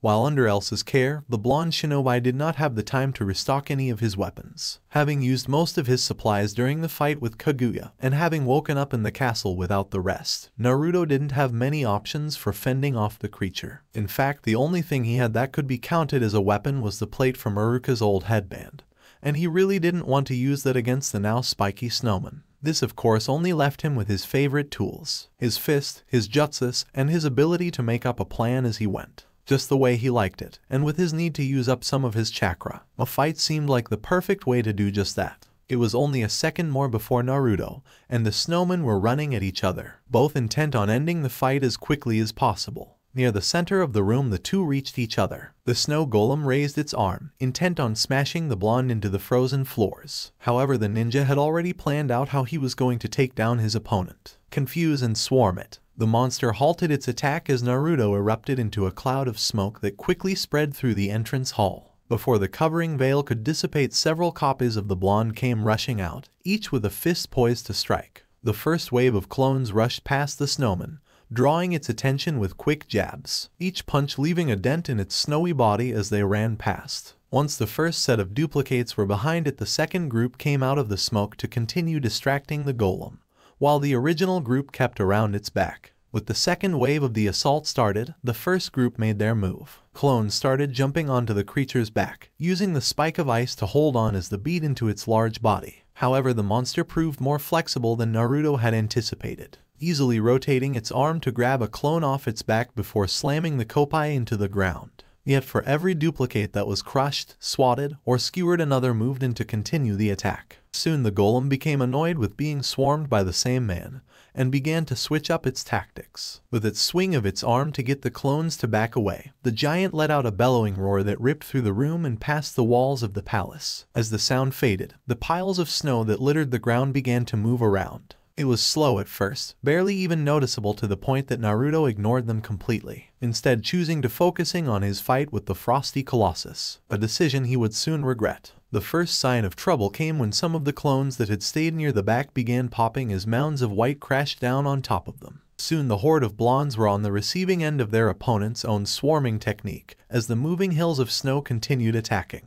leaving room for the giant snowman to resume its own assault. The clones were being put on the defensive as they struggled to ward off the shifting snow piles, which broke apart and rejoined at will. It was only when one of the clones got a lucky punch in that the group realized what they were fighting. Clinging to the koppai's arm were snowmen, little tiny snowmen, who gazed up at him with large black eyes, each one smiling joyfully as if they had been playing the most wonderful game. The revelation that the clones were being pushed around by smaller versions of the giant snowman spurred the blondes into fighting harder, none of them wanting to admit that they were being matched in their typical swarm tactic. With new resolve, the ninja doppelgangers brought their hands together and began channeling chakra, intent on putting an end to this fight. However, before they could begin creating their classic spherical attack, the fight was interrupted. "Hi, Marshmallow," a loud voice yelled out, drawing everyone's attention to the top of the stairs where Olaf the snowman now stood waving. "I heard your call and came as fast as I could." The animated lover of warm hugs gave a few meager jumps as he attempted to mount the handrail, possibly to try and ride it down, but soon gave up and slid down the stairs on his back. At the bottom of the steps he was greeted by the numerous tiny snowmen who had been harassing the shinobi and his copies moments before. The miniature creatures seemingly having lost interest in the fight once a new distraction had shown up, almost like they were children. "Hello there, Frost, and Flake, and Ansel, and Pat, and..." The magic snowman slowed to a stop in his greeting of his smaller kin as he noticed the Naruto's frozen mid-fight against the giant snow golem. Marshmallow, you're making friends with the nice guy who talks funny and is hot like a whole summer's worth of hugs, Olaf continued. And look, there are so many more of him now, so there are even more hugs to go around. All of the blondes, who were very confused by this point, began looking at each other trying to make sense of what was going on. None of them really sure if they should continue fighting, or if it would be best to abandon the battle. Thankfully, the people who could restore order arrived, as Anna, Kristoff, and Elsa burst into the palace. What's going on? The red-haired princess questioned as she barged through the heavy ice doors, looking concerned. We heard a roar, Kristoff continued as he chased after his girlfriend. Elsa, despite being last inside, was ready for anything as tiny flakes of ice circled her hands. She had feared that she might find her guest mid-combat with her most powerful creation. What she did not expecting to see were multiple copies of her friend scattered throughout the room. Naruto, why are there so many of you? Elsa asked, feeling very unsure about what she had seen. The blonde was quiet for a few seconds, trying to think of the words that might explain chakra to the three. Thankfully, earlier that day Pabby had taught him the word for chakra. Magic, he proclaimed happily, content that despite his limited vocabulary he had adequately explained his clones. Magic, he says, Kristoff complained as the last light of the day faded. The mountain man steering his sled into Arendelle, as if that's all he needed to say to explain why there were 10 of him. Kristoff, Elsa can make snow and ice appear with magic, Anna reminded her boyfriend. I don't think it's too hard to believe that Naruto can copy himself with magic. It would be more likely that he was unable to actually explain how he did it in our language. But it's nice that he still tried, Elsa said from the back seat. Honestly, right now I'm more worried about leaving Naruto alone with Marshmallow and the Snowgies overnight. It'll be fine, Anna replied, feeling confident that nothing bad would happen. Everyone was ready to be friends once we explained what was going on, and you saw them all working together to clean up when we left. We still should have remembered to warn Naruto about Marshmallow, or at least told him not to enter the palace alone, Elsa continued as she leaned back. With Naruto no longer sharing a seat with her, the queen had plenty of room to herself in the sled. She pulled her cloak tighter around herself to ward off a sudden gust of cold as the sled was pulled onto the cobble roads of Arendelle. I'm going back up to see him first thing in the morning, so none of us have to worry, Kristoff claimed. They're both tough enough to spend at least one night with each other. Besides, Marshmallow only attacked because he thought Naruto was a thief who was going to steal from the palace. I know, Elsa said, frustrated that she had to come back to the castle before night completely fell. If it had been possible, she would have spent at least the first night in the palace to make sure Naruto settled in. But she had obligations as queen. Her only comfort was the knowledge that Naruto could take care of himself and wouldn't do anything that might hurt any of the snowmen. That still didn't make her feel comfortable about leaving her fellow blonde alone. Unfortunately, she was going to be one of many worried people tonight. As the castle gates were drawing closer, she spied a group of children waiting at the bridge. Most prominent of all, sat on the cold road at the front of the crowd, was little Ingrid. Elsa felt her heart sink as the sleigh pulled past the gathering and into the castle courtyard. The horrified faces the children made as they realized that Naruto wasn't with them tore at the queen's feelings. As soon as Sven had stopped moving, and by the time several stable hands began helping put the sled away for the night, Elsa was already back out the gates and moving towards the kids. Ingrid, the ever-forward girl that she was, now stood halfway down the bridge waiting patiently. Yet her patience could only last for so long. Where is he? The young girl questioned as tears threatened to fall from her eyes. Elsa felt as if the weight of the world was on her as she sank down, kneeling in front of the girl. The queen felt her own lip quiver as she contemplated how best to explain to the girl where her hero was, all the while enduring the large curious stares of the village's children. He is staying in the mountains for a little bit, the royal blonde started. With how high his fever is, he's going to stay with some friends until he's fully healed. She cringed at the basic answer to the child's question, feeling bad that she was leaving out some of the important details. Yet Elsa felt that she shouldn't tell them about the trolls, for fear that they might go looking for them. And Naruto's earlier fight was a grim reminder of how dangerous Marshmallow could be. Part of Elsa wondered if the roles had been reversed, if Naruto would have told the children fantastical stories about trolls and living snowmen, never bothering with keeping anything from the young ones, but instead ensuring their safety on his own like a loving father. Sometimes it was hard to be the queen and think of the safety of all her subjects, no matter how small they were. Is the going to come back? The soft words of Ingrid broke the queen from her inner thoughts. Still kneeling, Elsa raised her hand and smiled as she wiped away the young girl's tears. I don't think there's anything that could keep him away for too long.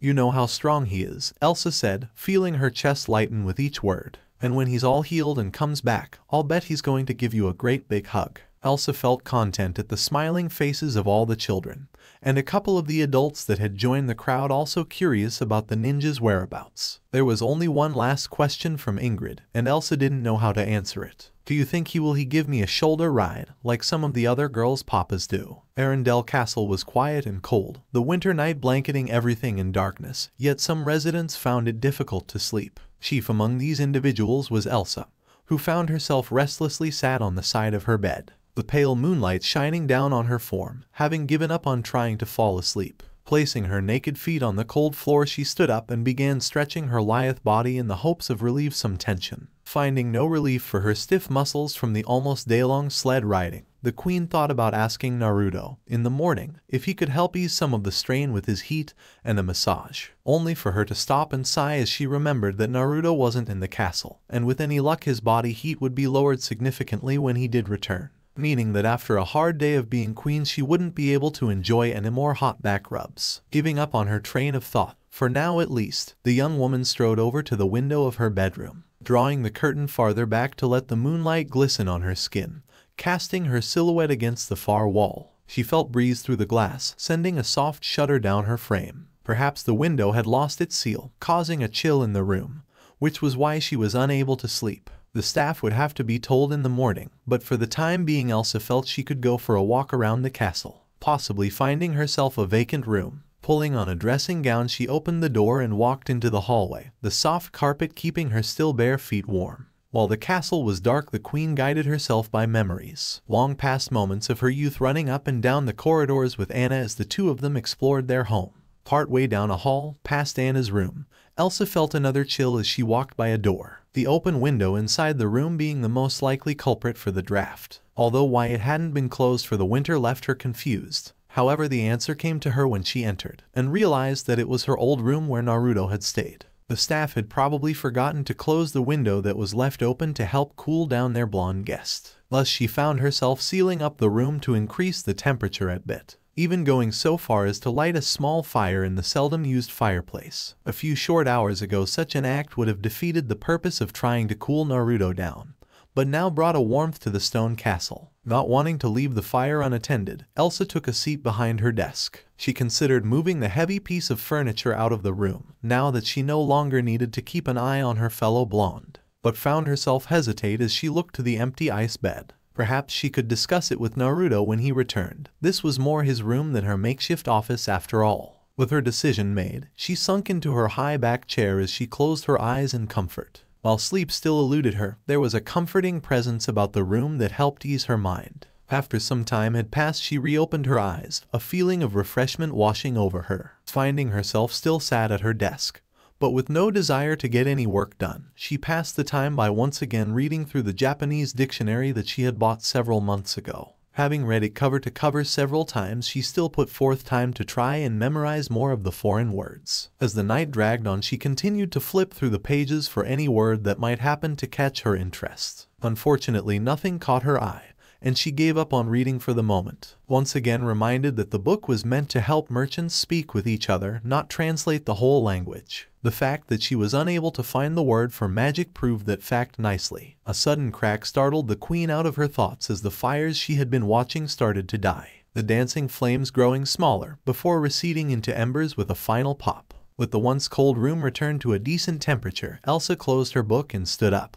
Trying to stifle a yawn, she looked towards the ice bed and, not wanting to walk more than she had to, considered staying in the room for the night. A thought that was quickly discarded, as the staff would worry in the morning if they couldn't find her in her usual bed. Plus, she had left her room to avoid the cold, not sleep on it. Walk around her desk, she made sure the fire was completely gone before she left. As she was leaving, she sent a blast of frost to the bed, purely on instinct, to make sure it stayed frozen. Not even realizing what she had done, she closed the door behind her. With nothing left to distract her, Elsa returned to her room. A familiar chill greeted her as she approached her bed. Pulling off her robe and carelessly tossing it onto a nearby chair, she slipped between the covers and fell asleep almost instantly. Yet one final thought entered her mind before she began to dream. She missed Naruto. Anna was dancing through the castle halls as she looked around for her sister, who was currently missing lunch. The throne was empty and she hadn't been in her own bedroom. So, logically, she must be in Naruto's bedroom, which just so happened to serve as the queen's office. Landing in front of the partially open door with a flourish, Anna knocked and entered.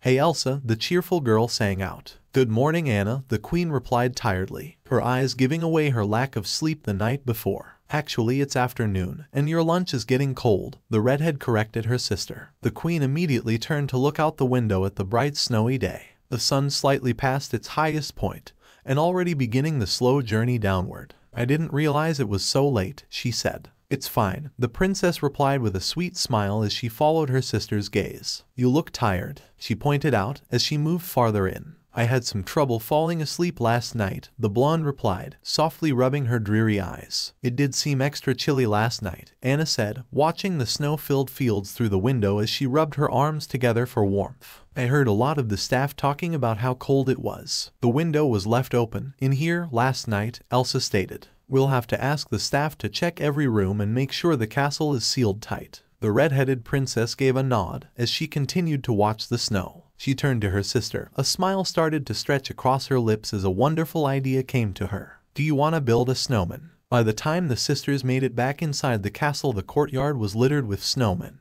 and Elsa's lunch had gone cold, needing to be replaced with a simple meal from the kitchen. Although the staff were grateful that the queen had stopped by, given their current problem, apparently all the chefs were so used to having Naruto around that the usual amount of ramen had been made. But there was now no one to eat it all. While Elsa was busy trying to think of the logistics of sending the noodle soup to Naruto via Kristoff's sled, Anna came up with a better idea. Invite all the orphans over and let them have the food. It would certainly make them smile. And since it was Anna's idea, Elsa felt that it should be her sister to go and tell all the energetic children that they would be dining in the castle that night, just like they did while the new orphanage was being built. Until then, Elsa was going to finish some paperwork before their guests arrive. So later that evening, a horde of children were seen charging through the streets, a smiling princess running beside them the whole way. The large group only coming to a stop once they got over the castle's bridge, where a garden of snowmen silently waited for them. "There are so many snowmen," the ever-outgoing Ingrid yelled, seeming to skate between each creation. "And every one of them loves warm hugs," an excited Anna cheered. "Do all snowmen love warm hugs?" a bright-eyed boy asked. "Well, all the ones made by Elsa do," was the princess' response. As children often do, questions of how and why soon followed, leaving Anna lost for words. While she knew that Olaf liked warm hugs, she couldn't seem to remember where that fact came from. A creeping fear about her magically altered memories began to appear. The children's inquiry was interrupted by the arrival of the orphanage keepers. Many of the older caretakers, including the matron, had chosen to turn down dinner at the castle to have a quiet night by themselves. "Thank you for guiding the children here, Princess Anna," a young attendant casually said between labored breaths. The other chaperones, while equally as winded, smiled happily as the children danced among the snow sculptures. After nearly 10 minutes, everyone had been herded into the castle. It took so long that Elsa had finished her work and was waiting for everyone inside. Of course, all the children and caretakers bowed as soon as they saw her. Even Ingrid knelt down before the queen, but quickly jumped up and flashing a large toothy smile, which Elsa found eerily similar to an absent blonde. Although the little girl did relieve some of the loneliness that had been present all day. Anna stood near the back, having been the last person inside, watching with a smile as everyone tried to show as much respect to her sister as possible. Her smile dropped slightly as thoughts drifted towards a desire for them to show her the same respect. But she quickly banished the thoughts, content with the townspeople's smile over their bent forms. Part of the perks of being the princess instead of the queen, she guessed. "Queen Elsa," Ingrid said, calling attention to herself. "Why do snowmen like warm hugs?" Many of the children's heads popped up, each wanting to know the answer just as much, while the caretakers looked at each other in confusion, as none of them had been present for the initial question. Elsa, for her part, was just as confused, looking towards Anna in curiosity as to why they would ask her instead of the outgoing princess. "Sorry, I don't remember it all," the redhead replied, curious if it had anything to do with her missing memories. Elsa was quiet for a few seconds before she started trying to stifle a giggle behind her own hand. "Of course you wouldn't remember. You were only 2 years old when it happened," the queen stated with a large smile. Retreating deeper into the entrance hall, and making sure that everyone was following her to the warmer interior, Elsa took a seat on a lone couch beside a set of stairs. The children all gathered around her, eager to hear a story from the queen. Many years ago, Princess Anna and I went out into the snow to make a snowman. The icy beauty started softly,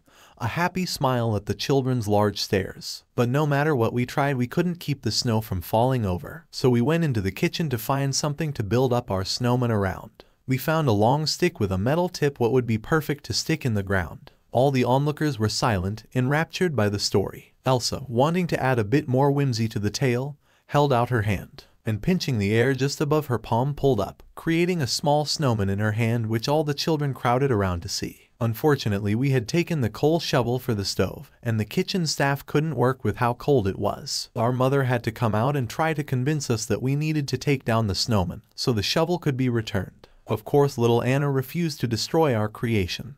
The elder sister stated with a sly smirk at her sibling. "You said I was too," the redhead countered, embarrassed by the comment. Although the more the story progressed, the more relieved she felt that this memory had not been changed with magic, but instead had been forgotten in the same old non-magical way most memories are lost. With the princess interruption, Elsa took some time to create more of a snowy scene in her palm, adding the two young sisters and their mother around the snowman. A sudden shifting on the couch made the queen realize that Ingrid had taken up a seat next to her, staring at the handheld winter wonderland intently with everyone else. Elsa could only smile at the outgoing girl. Our mother told us that we had to separate the shovel from our snowman, because the snow would want to stay outside in the cold, but the shovel would want to go inside where it was warm. So Anna said that she would come outside every day to give the snowman a warm hug to keep the shovel happy while the snow stayed outside. In the end, the snowman was left up, and we had to go into town to buy a new coal shovel for the kitchen. So every morning Anna would race outside to give the snowman a great warm hug.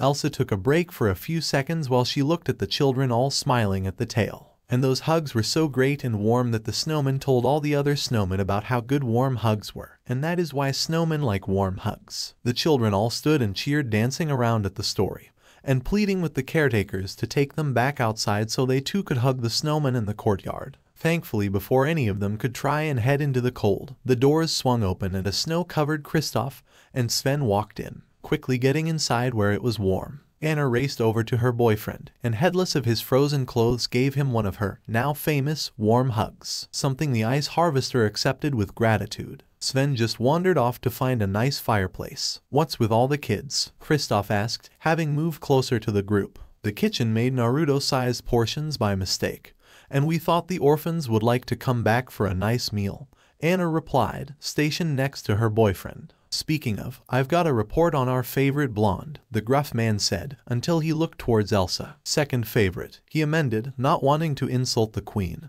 before taking off his cap and looking up at his own hair. "Third favorite. You can tell us over dinner," Elsa said with a chuckle, looking over the children still gathered around her. "I think it's time for everyone to go wash up before we eat." Although many of the children groaned and huffed, all of them hurried off to get ready for dinner. Ingrid and Elsa sharded a large smile before the young girl followed after her friends, while Anna and Kristoff joined the caretakers in herding the children towards the nearest washrooms, leaving Elsa alone. The queen's palm was still filled with the miniature snowy scene. A quick thought was all it took for everything to change, as a replica of the ice palace rose up, with two figures standing in front of the structure, one a man and the other a woman, their fists touching, the same as hers and Naruto's had yesterday when they said goodnight, as had become their secret tradition over the past few months. Dismissing the scene from her hand, Elsa stood and walked towards the kitchen, eager to hear how her friend was faring on the mountain. Hopefully he had cooled down a little. The morning sun glistened off the snow from the highest peak of the northern mountain. Elsa's ice palace sparkled as the rays passed through the open windows and onto the face marshmallow, the snow giant slowly moving from where it had laid down to rest the night before. It only took a few minutes for the creature to stand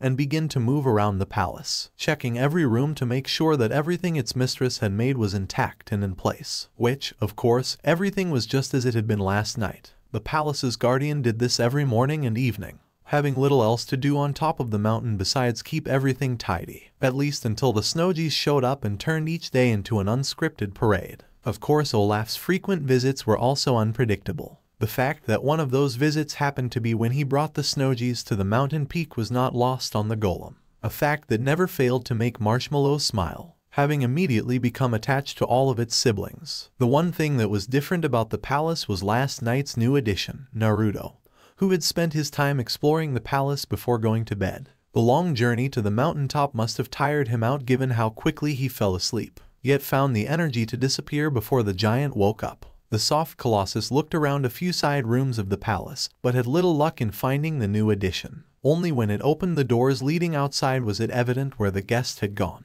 Given the army of clones that now roamed around the snowy expanse before the palace, the giant snow creature nodded its head, happy to have found the blonde its mistress was interested in. The numerous copies of the blonde did worry the golem for a bit, but remembering their fight from the previous evening, Marshmallow wasn't too worried by the sudden increase of guests, figuring they would be gone just as abruptly as they appeared. Naruto had been hard at work since before the sun had come up. After having stuck to basic physical conditioning for the past 6 months, he was ready to get back to serious training. While he had been holding off from training in the hope that his chakra would heal his overheating problem, it was really boring.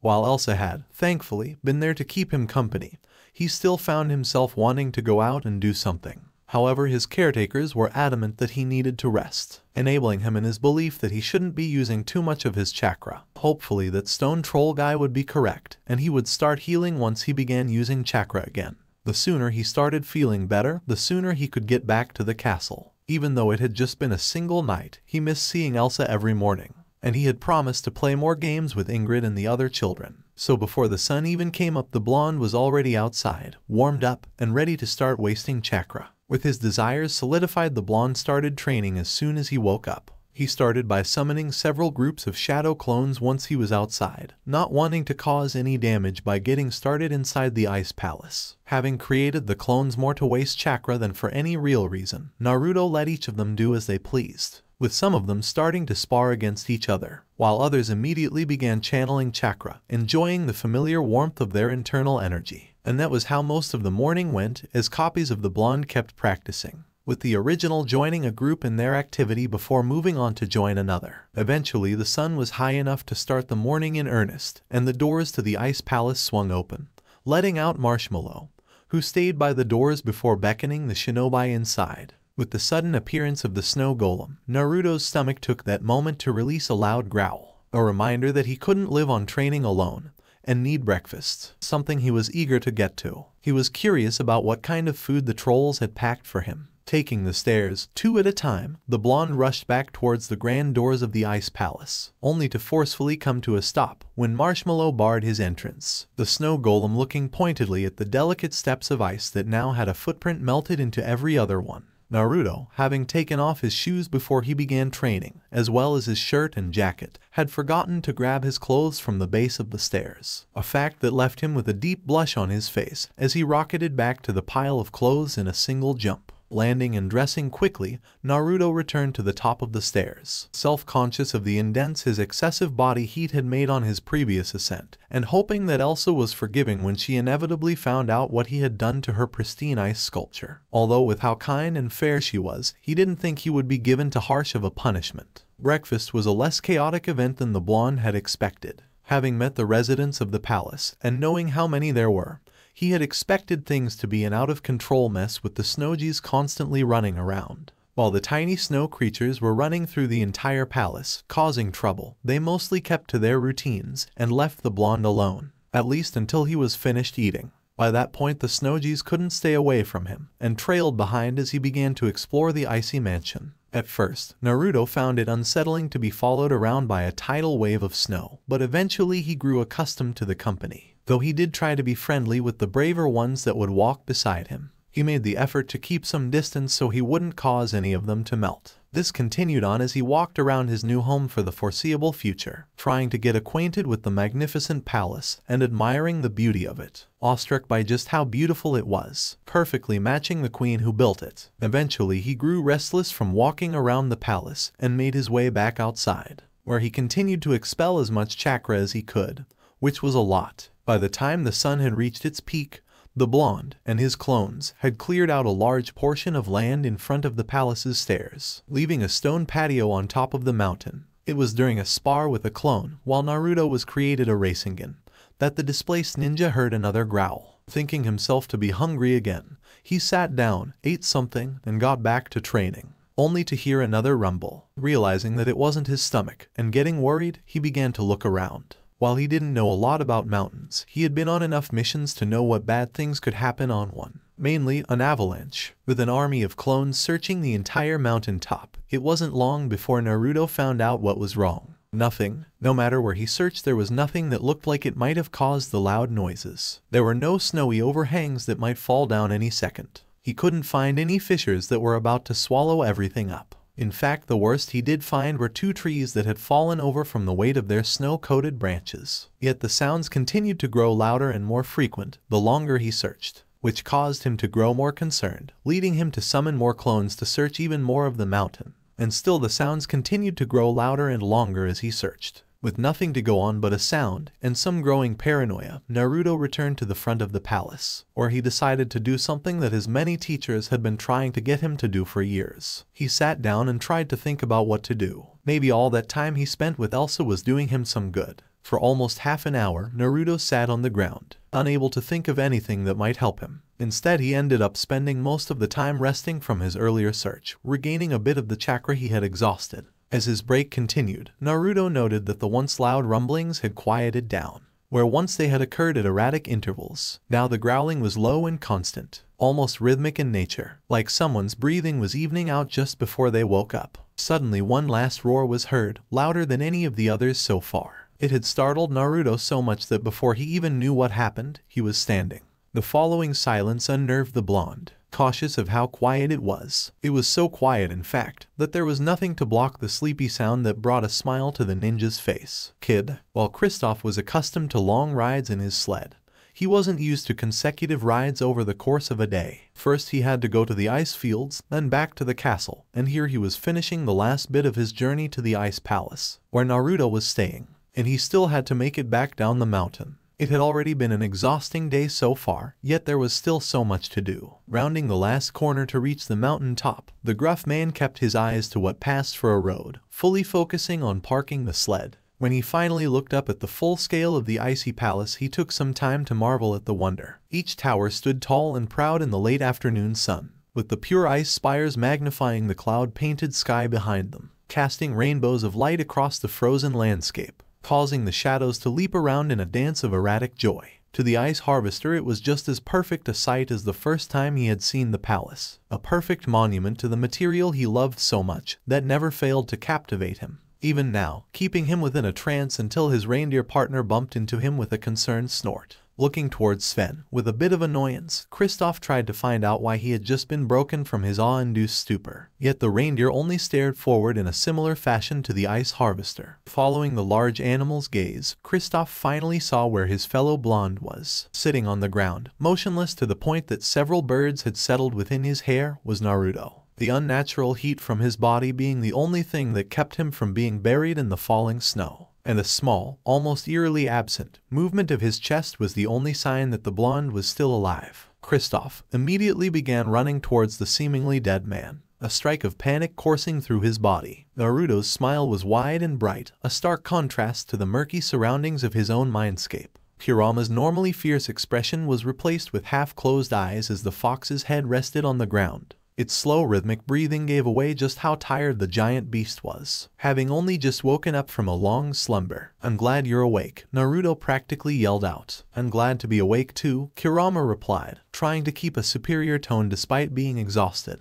"And I guess I'm glad you're not dead." Naruto chuckled in return. While he had only befriended the Biju for a short time during the war, he could tell that the Biju was just acting disinterested, nearly falling back into old habits. With a large smile, the blonde held up his hand towards the fox, and with no bars between them, Kurama easily pushed its own fist against Naruto's own. A loud laugh was shared between the two as they rejoiced at their reunion. "How long have I been asleep?" the Biju asked once both of them had fallen silent. "About half a year," the blonde guesses out loud, not having paid attention to the passage of time while he had been in Arendelle, mostly due to him being stuck in the castle for fear of hurting anyone. "Why did it take you so long to wake me up?" Kurama growled out in shock. "Once you used enough chakra, so your body wasn't cooking itself. I should have woken up soon after. I wasn't really sure what was wrong with me when I woke up, so I decided not to use too much chakra until I healed. Naruto replied, scratching at the back of his head. Before I got knocked out, I told you that your body was using too much chakra, and we needed to get rid of as much of it as possible for you to survive. A loud yawn followed the Biju's growled statement. Oh, I don't really remember a lot after the battle, except for saying goodbye to everyone. A large grin spread across the blonde's face as he thought about his friends, happy in the knowledge that they were safe. Everything else is a bit hazy. Too tired to assault the boy for his stupidity, Kurama settled for shaking its large head in disbelief. Although the fox did take a second to sense the low temperature outside the blonde's mind. At least our luck held out and you landed somewhere cold enough that all the extra chakra was used up just keeping you warm. Well, I only came to this mountain yesterday, but I'm told the trolls found me in the forest outside Arendelle. Thankfully Elsa was able to keep me cool and save my life. The blonde began to scratch at the back of his head at the thought of his friend. What are trolls? Where is Arendelle? And who in the hell is Elsa? The beast questioned, confusion and intrigue holding off tiredness. Naruto spent the next hour recounting his adventures in the new world he had landed in, trying his best to describe all the important events that he had been a part of. Although every few minutes the blonde had to stop and let his vulpine partner release another earth-shaking yawn to stave off sleep. The duo did share a few laughs at some of Naruto's more idiotic moments, specifically about him jumping into a burning building. It was really annoying trying to learn a new language, Naruto rambled on as he reached the end of his tale. At least Elsa and I can talk to each other now, so I guess it was worth it. Obviously, you respect this woman quite a lot if you're putting that much effort into learning how to talk with her, Krumar replied with a hidden smirk. Well yeah, she's super nice and I owe her so much. Plus she's my friend, I'm sure, the fox said, now extremely curious about the relationship between its container and this queen. Suddenly the Biju stopped moving, sensing the world outside the seal. It seems someone else wants to talk to you. Go see what they want, while I go back to sleep and rest up, so I can yell at you for being stupid later. Any retort that Naruto might have had was wasted as the fox fell into a comfortable sleep, fully incapable of hearing anything the blonde might say. With nothing keeping him there, Naruto returned to the waking world. Waiting for the shinobi was Kristoff. A look of pure terror in the gruff man's eyes as he looked over his fellow. Naruto opened his own eyes. The ice harvester jumped back in shock, before sighing deeply as he massaged his weary face. Oh, thank all that is good and has antlers, the mountain man spoke in an exasperated voice. You were so still I thought you froze to death, and then when I got back to the castle Elsa was going to freeze me. The words were spoken too fast for Naruto to fully comprehend what his friend was saying. But it was clear that something had him upset. It was rather obvious given how frantically the ice harvester switched between rambling incoherently and trying to take calming breaths. This continued on for almost a minute before Sven walked up and physically bumped into the blonde to stop him. Before anything else could upset the mentally tired man, Naruto decided to bring him into the ice palace, where they could take their time going over anything that needed to be reported to Elsa, which kept the man calm for the few seconds it took to reach the steps, where the obvious footprints melted into the once pristine ice sent him into a round of questions. It took over an hour for Kristoff to check everything he needed to before heading home, making sure that Naruto would have enough food and blankets to survive until his next visit. With his mind full of facts to tell Anna and Elsa, the extremely tired ice harvester loaded into his sled and waved his goodbyes as he and Sven started down the mountain. However, once Kristoff was back at the castle, he was greeted with the entire Arendelle orphanage seated for dinner. While it was a very enjoyable meal of warm noodles and broth, it was a bit distracting. Finally, once everyone was full, he settled down to tell the royal sisters, plus one particular little girl, about the ninja's health. Outside of being tired from playing in the snow all day, I'm happy to say that he's just as active as ever, the ice harvester said to the bright smiles of all. While I was there, he and Marshmallow spent their time trying to corral all the snowgies, so those two are getting along well. He did choose to leave out the part about him thinking that Naruto had died. There was no reason to make anyone worry about something that even he didn't understand.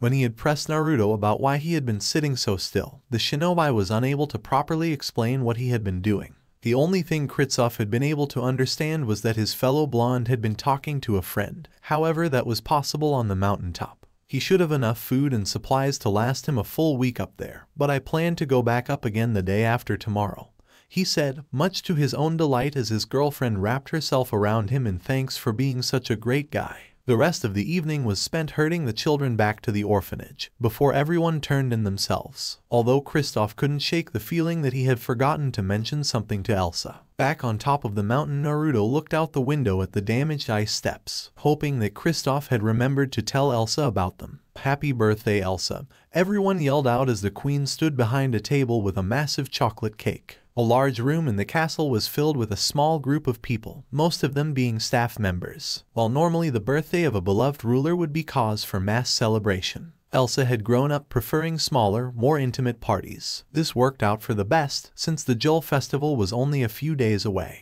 during which the villagers were more than happy to give their best wishes. After the attendees had finished passing out slices of cake, the blonde queen took the time to look around at everyone. Her sister was darting around the room, making sure to talk with each guest at least once. Some of the staff had taken to tidying up, so they would have less to do later, while Olaf seemed to be everywhere at once. The final guest, a blonde man, stood off in a corner and upon noticing her gaze, gave a light wave before going back to talking with his reindeer friend. Elsa let out a soft breath, happy to be surrounded by those she knew so well, but feeling like there was someone missing. A sudden gust of wintry air made very clear who wasn't there. The sun-like warmth of the absent man was missed by all who frequented the castle. "Happy birthday," Anna called next to her sister, having finished her rounds. "And happy half-birthday to you," Elsa returned with a half-smile. "Oh yeah, I keep forgetting about that," the redhead said. "But I'm happy where my birthday is. Not only is it opposite to yours, but I also get 2 sets of presents each year."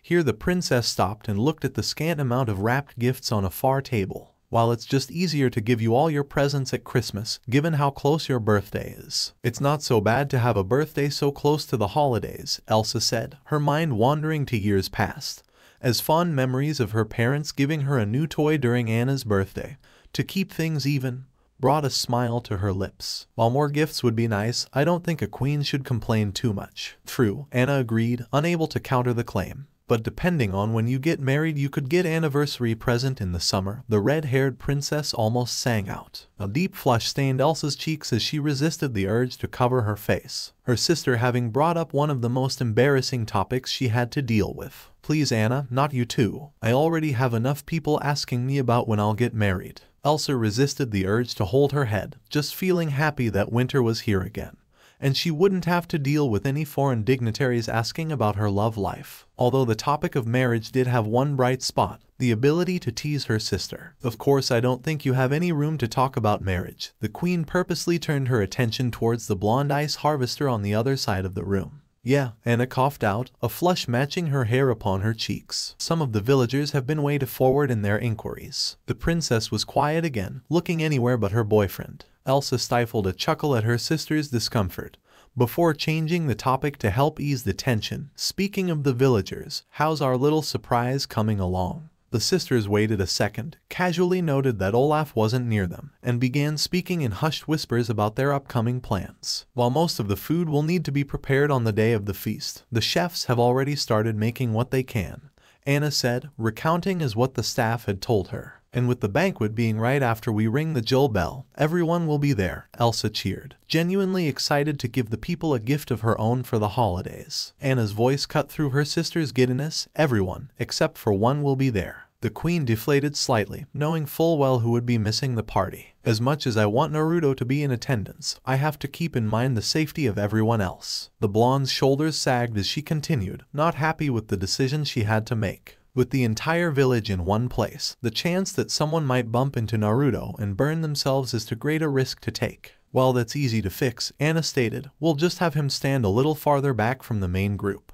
You know how much he loves to sit in the rafters of the castle. And what would be the point of bringing him to a party if we don't let him join the party?" Elsa asked, having already spent hours working through the problem in her head. "It would be best to have him come down for the New Year celebration. Everyone should be a bit more spread out, and he can more easily avoid bumping into anyone." Anna listened, not having a good argument against her sister's idea, although she was not pleased with the idea of spending the holidays without even one of her friends, especially since this would be the first holiday she spent with Elsa without a door between them. Not to mention that Kristoff, Sven, and Olaf would also be there, but the princess wanted to make sure that everyone had a great time. And knowing Elsa as well as she did, Anna was certain that her sister would be constantly worried about the blonde-haired man living in the mountains, and the queen would just continue to worry until he returned to Arendelle. Thankfully, Anna had her own blonde man who could easily make it up the mountains. "You want me to go to the ice palace and bring Naruto back as a present for Elsa?" Kristoff asked, making sure he had heard everything correctly. "Exactly," Anna cheered, having pulled Kristoff away from the party to discuss her new plan with him. "You'll leave after we ring the Joel bell and be back with him in time for all the nighttime activities. And by that time, a lot of people will have already gone home, so there'll be less of a chance for him to accidentally hurt anyone. It'll be perfect and Elsa will love it." Resisting the urge to ask for clarification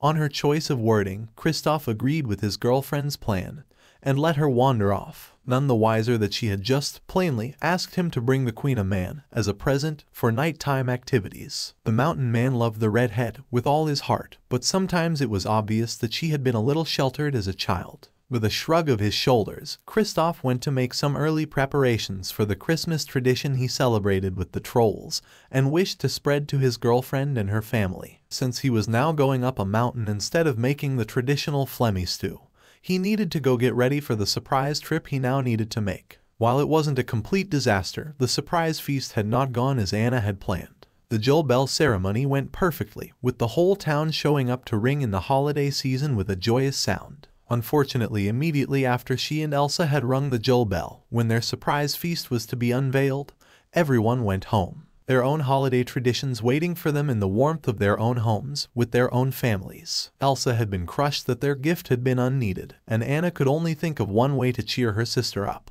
A few words later and Kristoff was on his way up the North Mountain to bring his fellow blonde home for the holidays, assuming that Naruto would be able to understand what was going on. "So, you are having a winter festival, and you're going to give gifts to each other," Naruto recited, making sure he got everything that Kristoff had told him. "That about covers it," the ice harvester said. "And for some reason, Elsa is sad?" Naruto asked, getting a nod in return. "Let me make a gift and we can go." It took him only a few minutes, but Naruto exited the ice palace carrying a small package covered in paper. Kristoff didn't worry too much about it, knowing that his fellow blonde didn't have a lot of resources at the mountain top to make much of anything.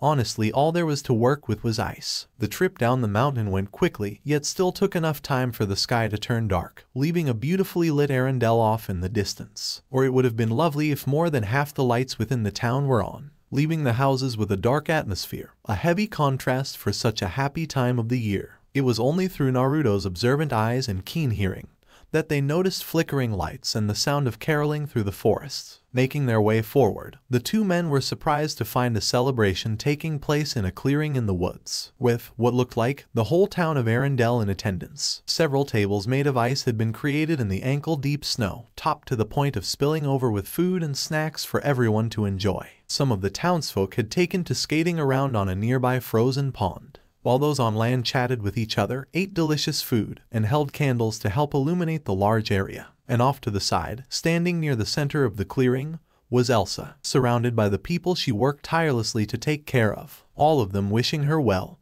or thanking her for all that she has done over the past few months, with hopes of good things to come in the next year. Suddenly, a silence began to pass through the crowds, starting near the edges before reaching the center, causing Anna and Elsa to bring their heads up and locked eyes with the two blonde men who had just stumbled into the clear. For several seconds, it was silent, the sudden appearance of the two men being a welcome, yet unexpected surprise. But once the silence had settled, the first ones to move were a set of girls. Ingrid, for as young as she was, began charging through the snow towards the blonde-haired man. The other girl was Anna, who leaned over to her sister and whispered a quick "Merry Christmas, Elsa.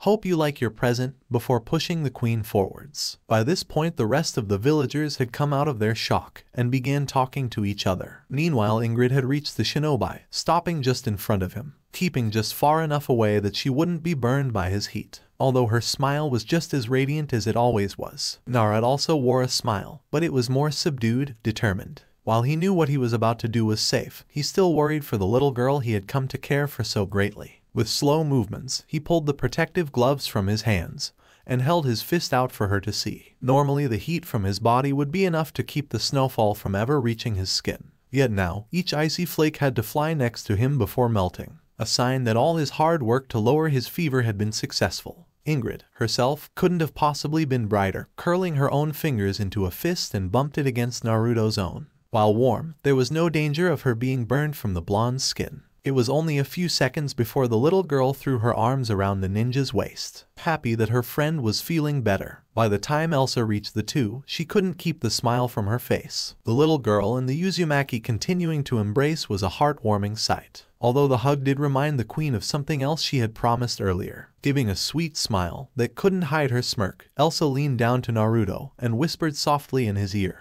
Ingrid had let go of the man by this point and joined the rest of the villagers in wondering what was being spoken. Between the two blondes, it was a short-held secret, known only by them for a passing second, before Naruto's broad smile turned mischievous. Reaching forward with singular purpose, the ninja grabbed hold of little Ingrid by her sides and lifted her into the air, screaming for only a moment as she found herself weightless while being turned around midair. The young child soon found herself sitting on her idol's shoulders, while his firm hands held her safely to him. Elsa helped as well, placing a steadying hand on the girl's back, which mostly served to increase Ingrid's glee, leading to her shouts of joy lighting up the cold winter night. The whole town was talking now, with hushed whispers passing through the gathered crowds. Most of them were discussing Ingrid and how happy she looked, riding on Naruto's shoulders, while a few others were more focused on Elsa and how telling her actions might be. The queen would look so lovely wearing white. An older woman spoke softly to her group of friends. "Oh Halima, you old romantic," someone chided her, remembering how in love the woman had been in her youth, before her beloved had disappeared. A few steps away, Kristoff had joined with Anna, holding her close with one arm as the couple watched on. "Thanks for bringing Naruto to Elsa," the red-headed princess said, kissing her blonde on the cheek. "It was super easy to see how worried she's been about him." With the last guests having finally arrived, the party continued long into the night. Naruto would walk around, greeting everyone, Ingrid still riding on his shoulders, and Elsa by his side. Eventually the ninja ran into Olaf, and it had to be explained that the reason for the outdoor part was caused by the snowman. Apparently after the Jol ceremony, the carrot-nosed individual went out to collect as many traditions from the villagers as possible. Then, through a series of strange events, Olaf became lost and everything he had collected had been destroyed. "It was crazy," the snowman said. "First the tree that you're supposed to hang stuff on caught fire, and that spread to the brooms. Which let me tell you, I was given those brooms to hide from the witches, and I think I accomplished that goal. They're ash now, and no one is going to find them." Naruto listened, trying his best to keep up with the energetic snowman. Ingrid and Elsa smiled, familiar with the story already, but enjoying the more detailed telling. "The tradition I think I'm most upset about losing was the sauna," Olaf continued, pointing at Naruto. "I think you and Elsa would have really liked it. First you get naked, put on only a towel, and then you sit in a really hot room together until you feel good." Naruto was now confused, sauna being a word he hadn't learned yet, and the description wasn't helping with his understanding. At best he guessed that it was something like a hot springs, but without the water, and no separate rooms for girls and boys. Elsa wasn't sure she needed to go to a sauna, given how hot she was feeling at Olaf's description, so she decided to redirect the snowman before any more could be said about the topic. "Olaf, I don't think Naruto needs to be any hotter than he already is." "Oh yeah," the snowman replied, "you're right, since he's hot enough to burn footprints into the steps of the ice palace. He probably shouldn't be going to any warm places." A loud groan resounded from a nearby Kristoff. "I knew I was forgetting to tell you something."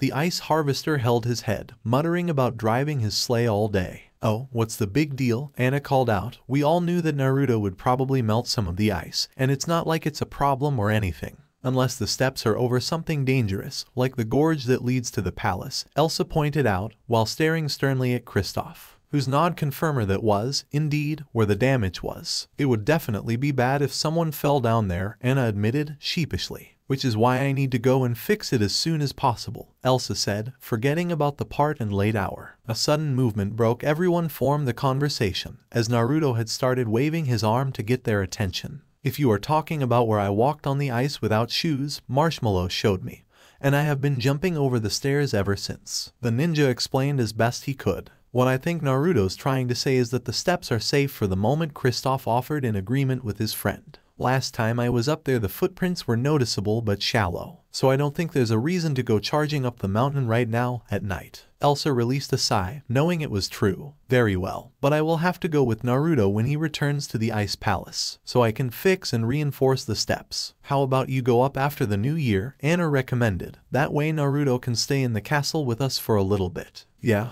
an excited Ingrid interrupted the princess, before letting out a loud yawn, and laying her own head atop Naruto's. Elsa relented and agreed with Ingrid that it was getting late. As one, the group made their way over to Kristoff's sleigh. Several other families following similar strategies, ushering their own sleepy children home. As they continued to walk, Elsa noticed a pair of discarded gloves in the snow. Given how thick they looked, she had to believe they belonged to Naruto. A smile peeked onto her face as she watched the blonde, his bare hands gently keeping Ingrid in place as he moved, making sure not to grip her too tightly, for fear of burning the little girl, yet still ensuring that she would never fall. When they reached Kristoff's sleigh, Naruto first lowered a now sleeping Ingrid onto a seat, and covered her with a spare blanket to keep her warm. Once he had finished tucking in the little girl, the Uzumaki reached over and picked up a medium-sized package, crudely wrapped in paper and tied with a piece of string. The blonde presented the parcel to Elsa. Kristoff told me this was a winter festival,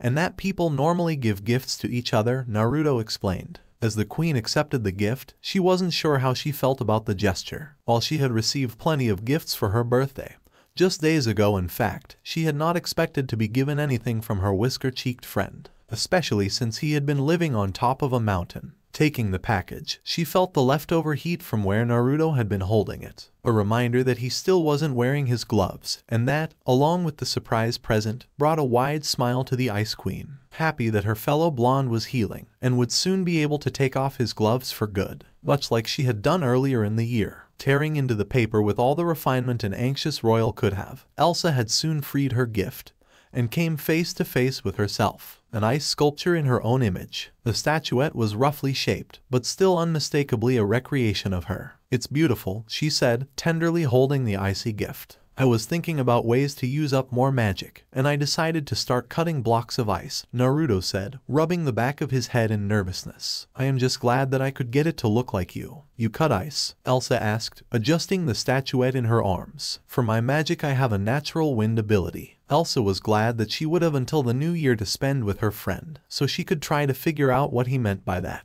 So alright folks, that's all for today. Stay tuned for part 3. Do subscribe, like and share for more such videos. Press the bell icon to be notified first on release. See you in the next video. Till then, goodbye.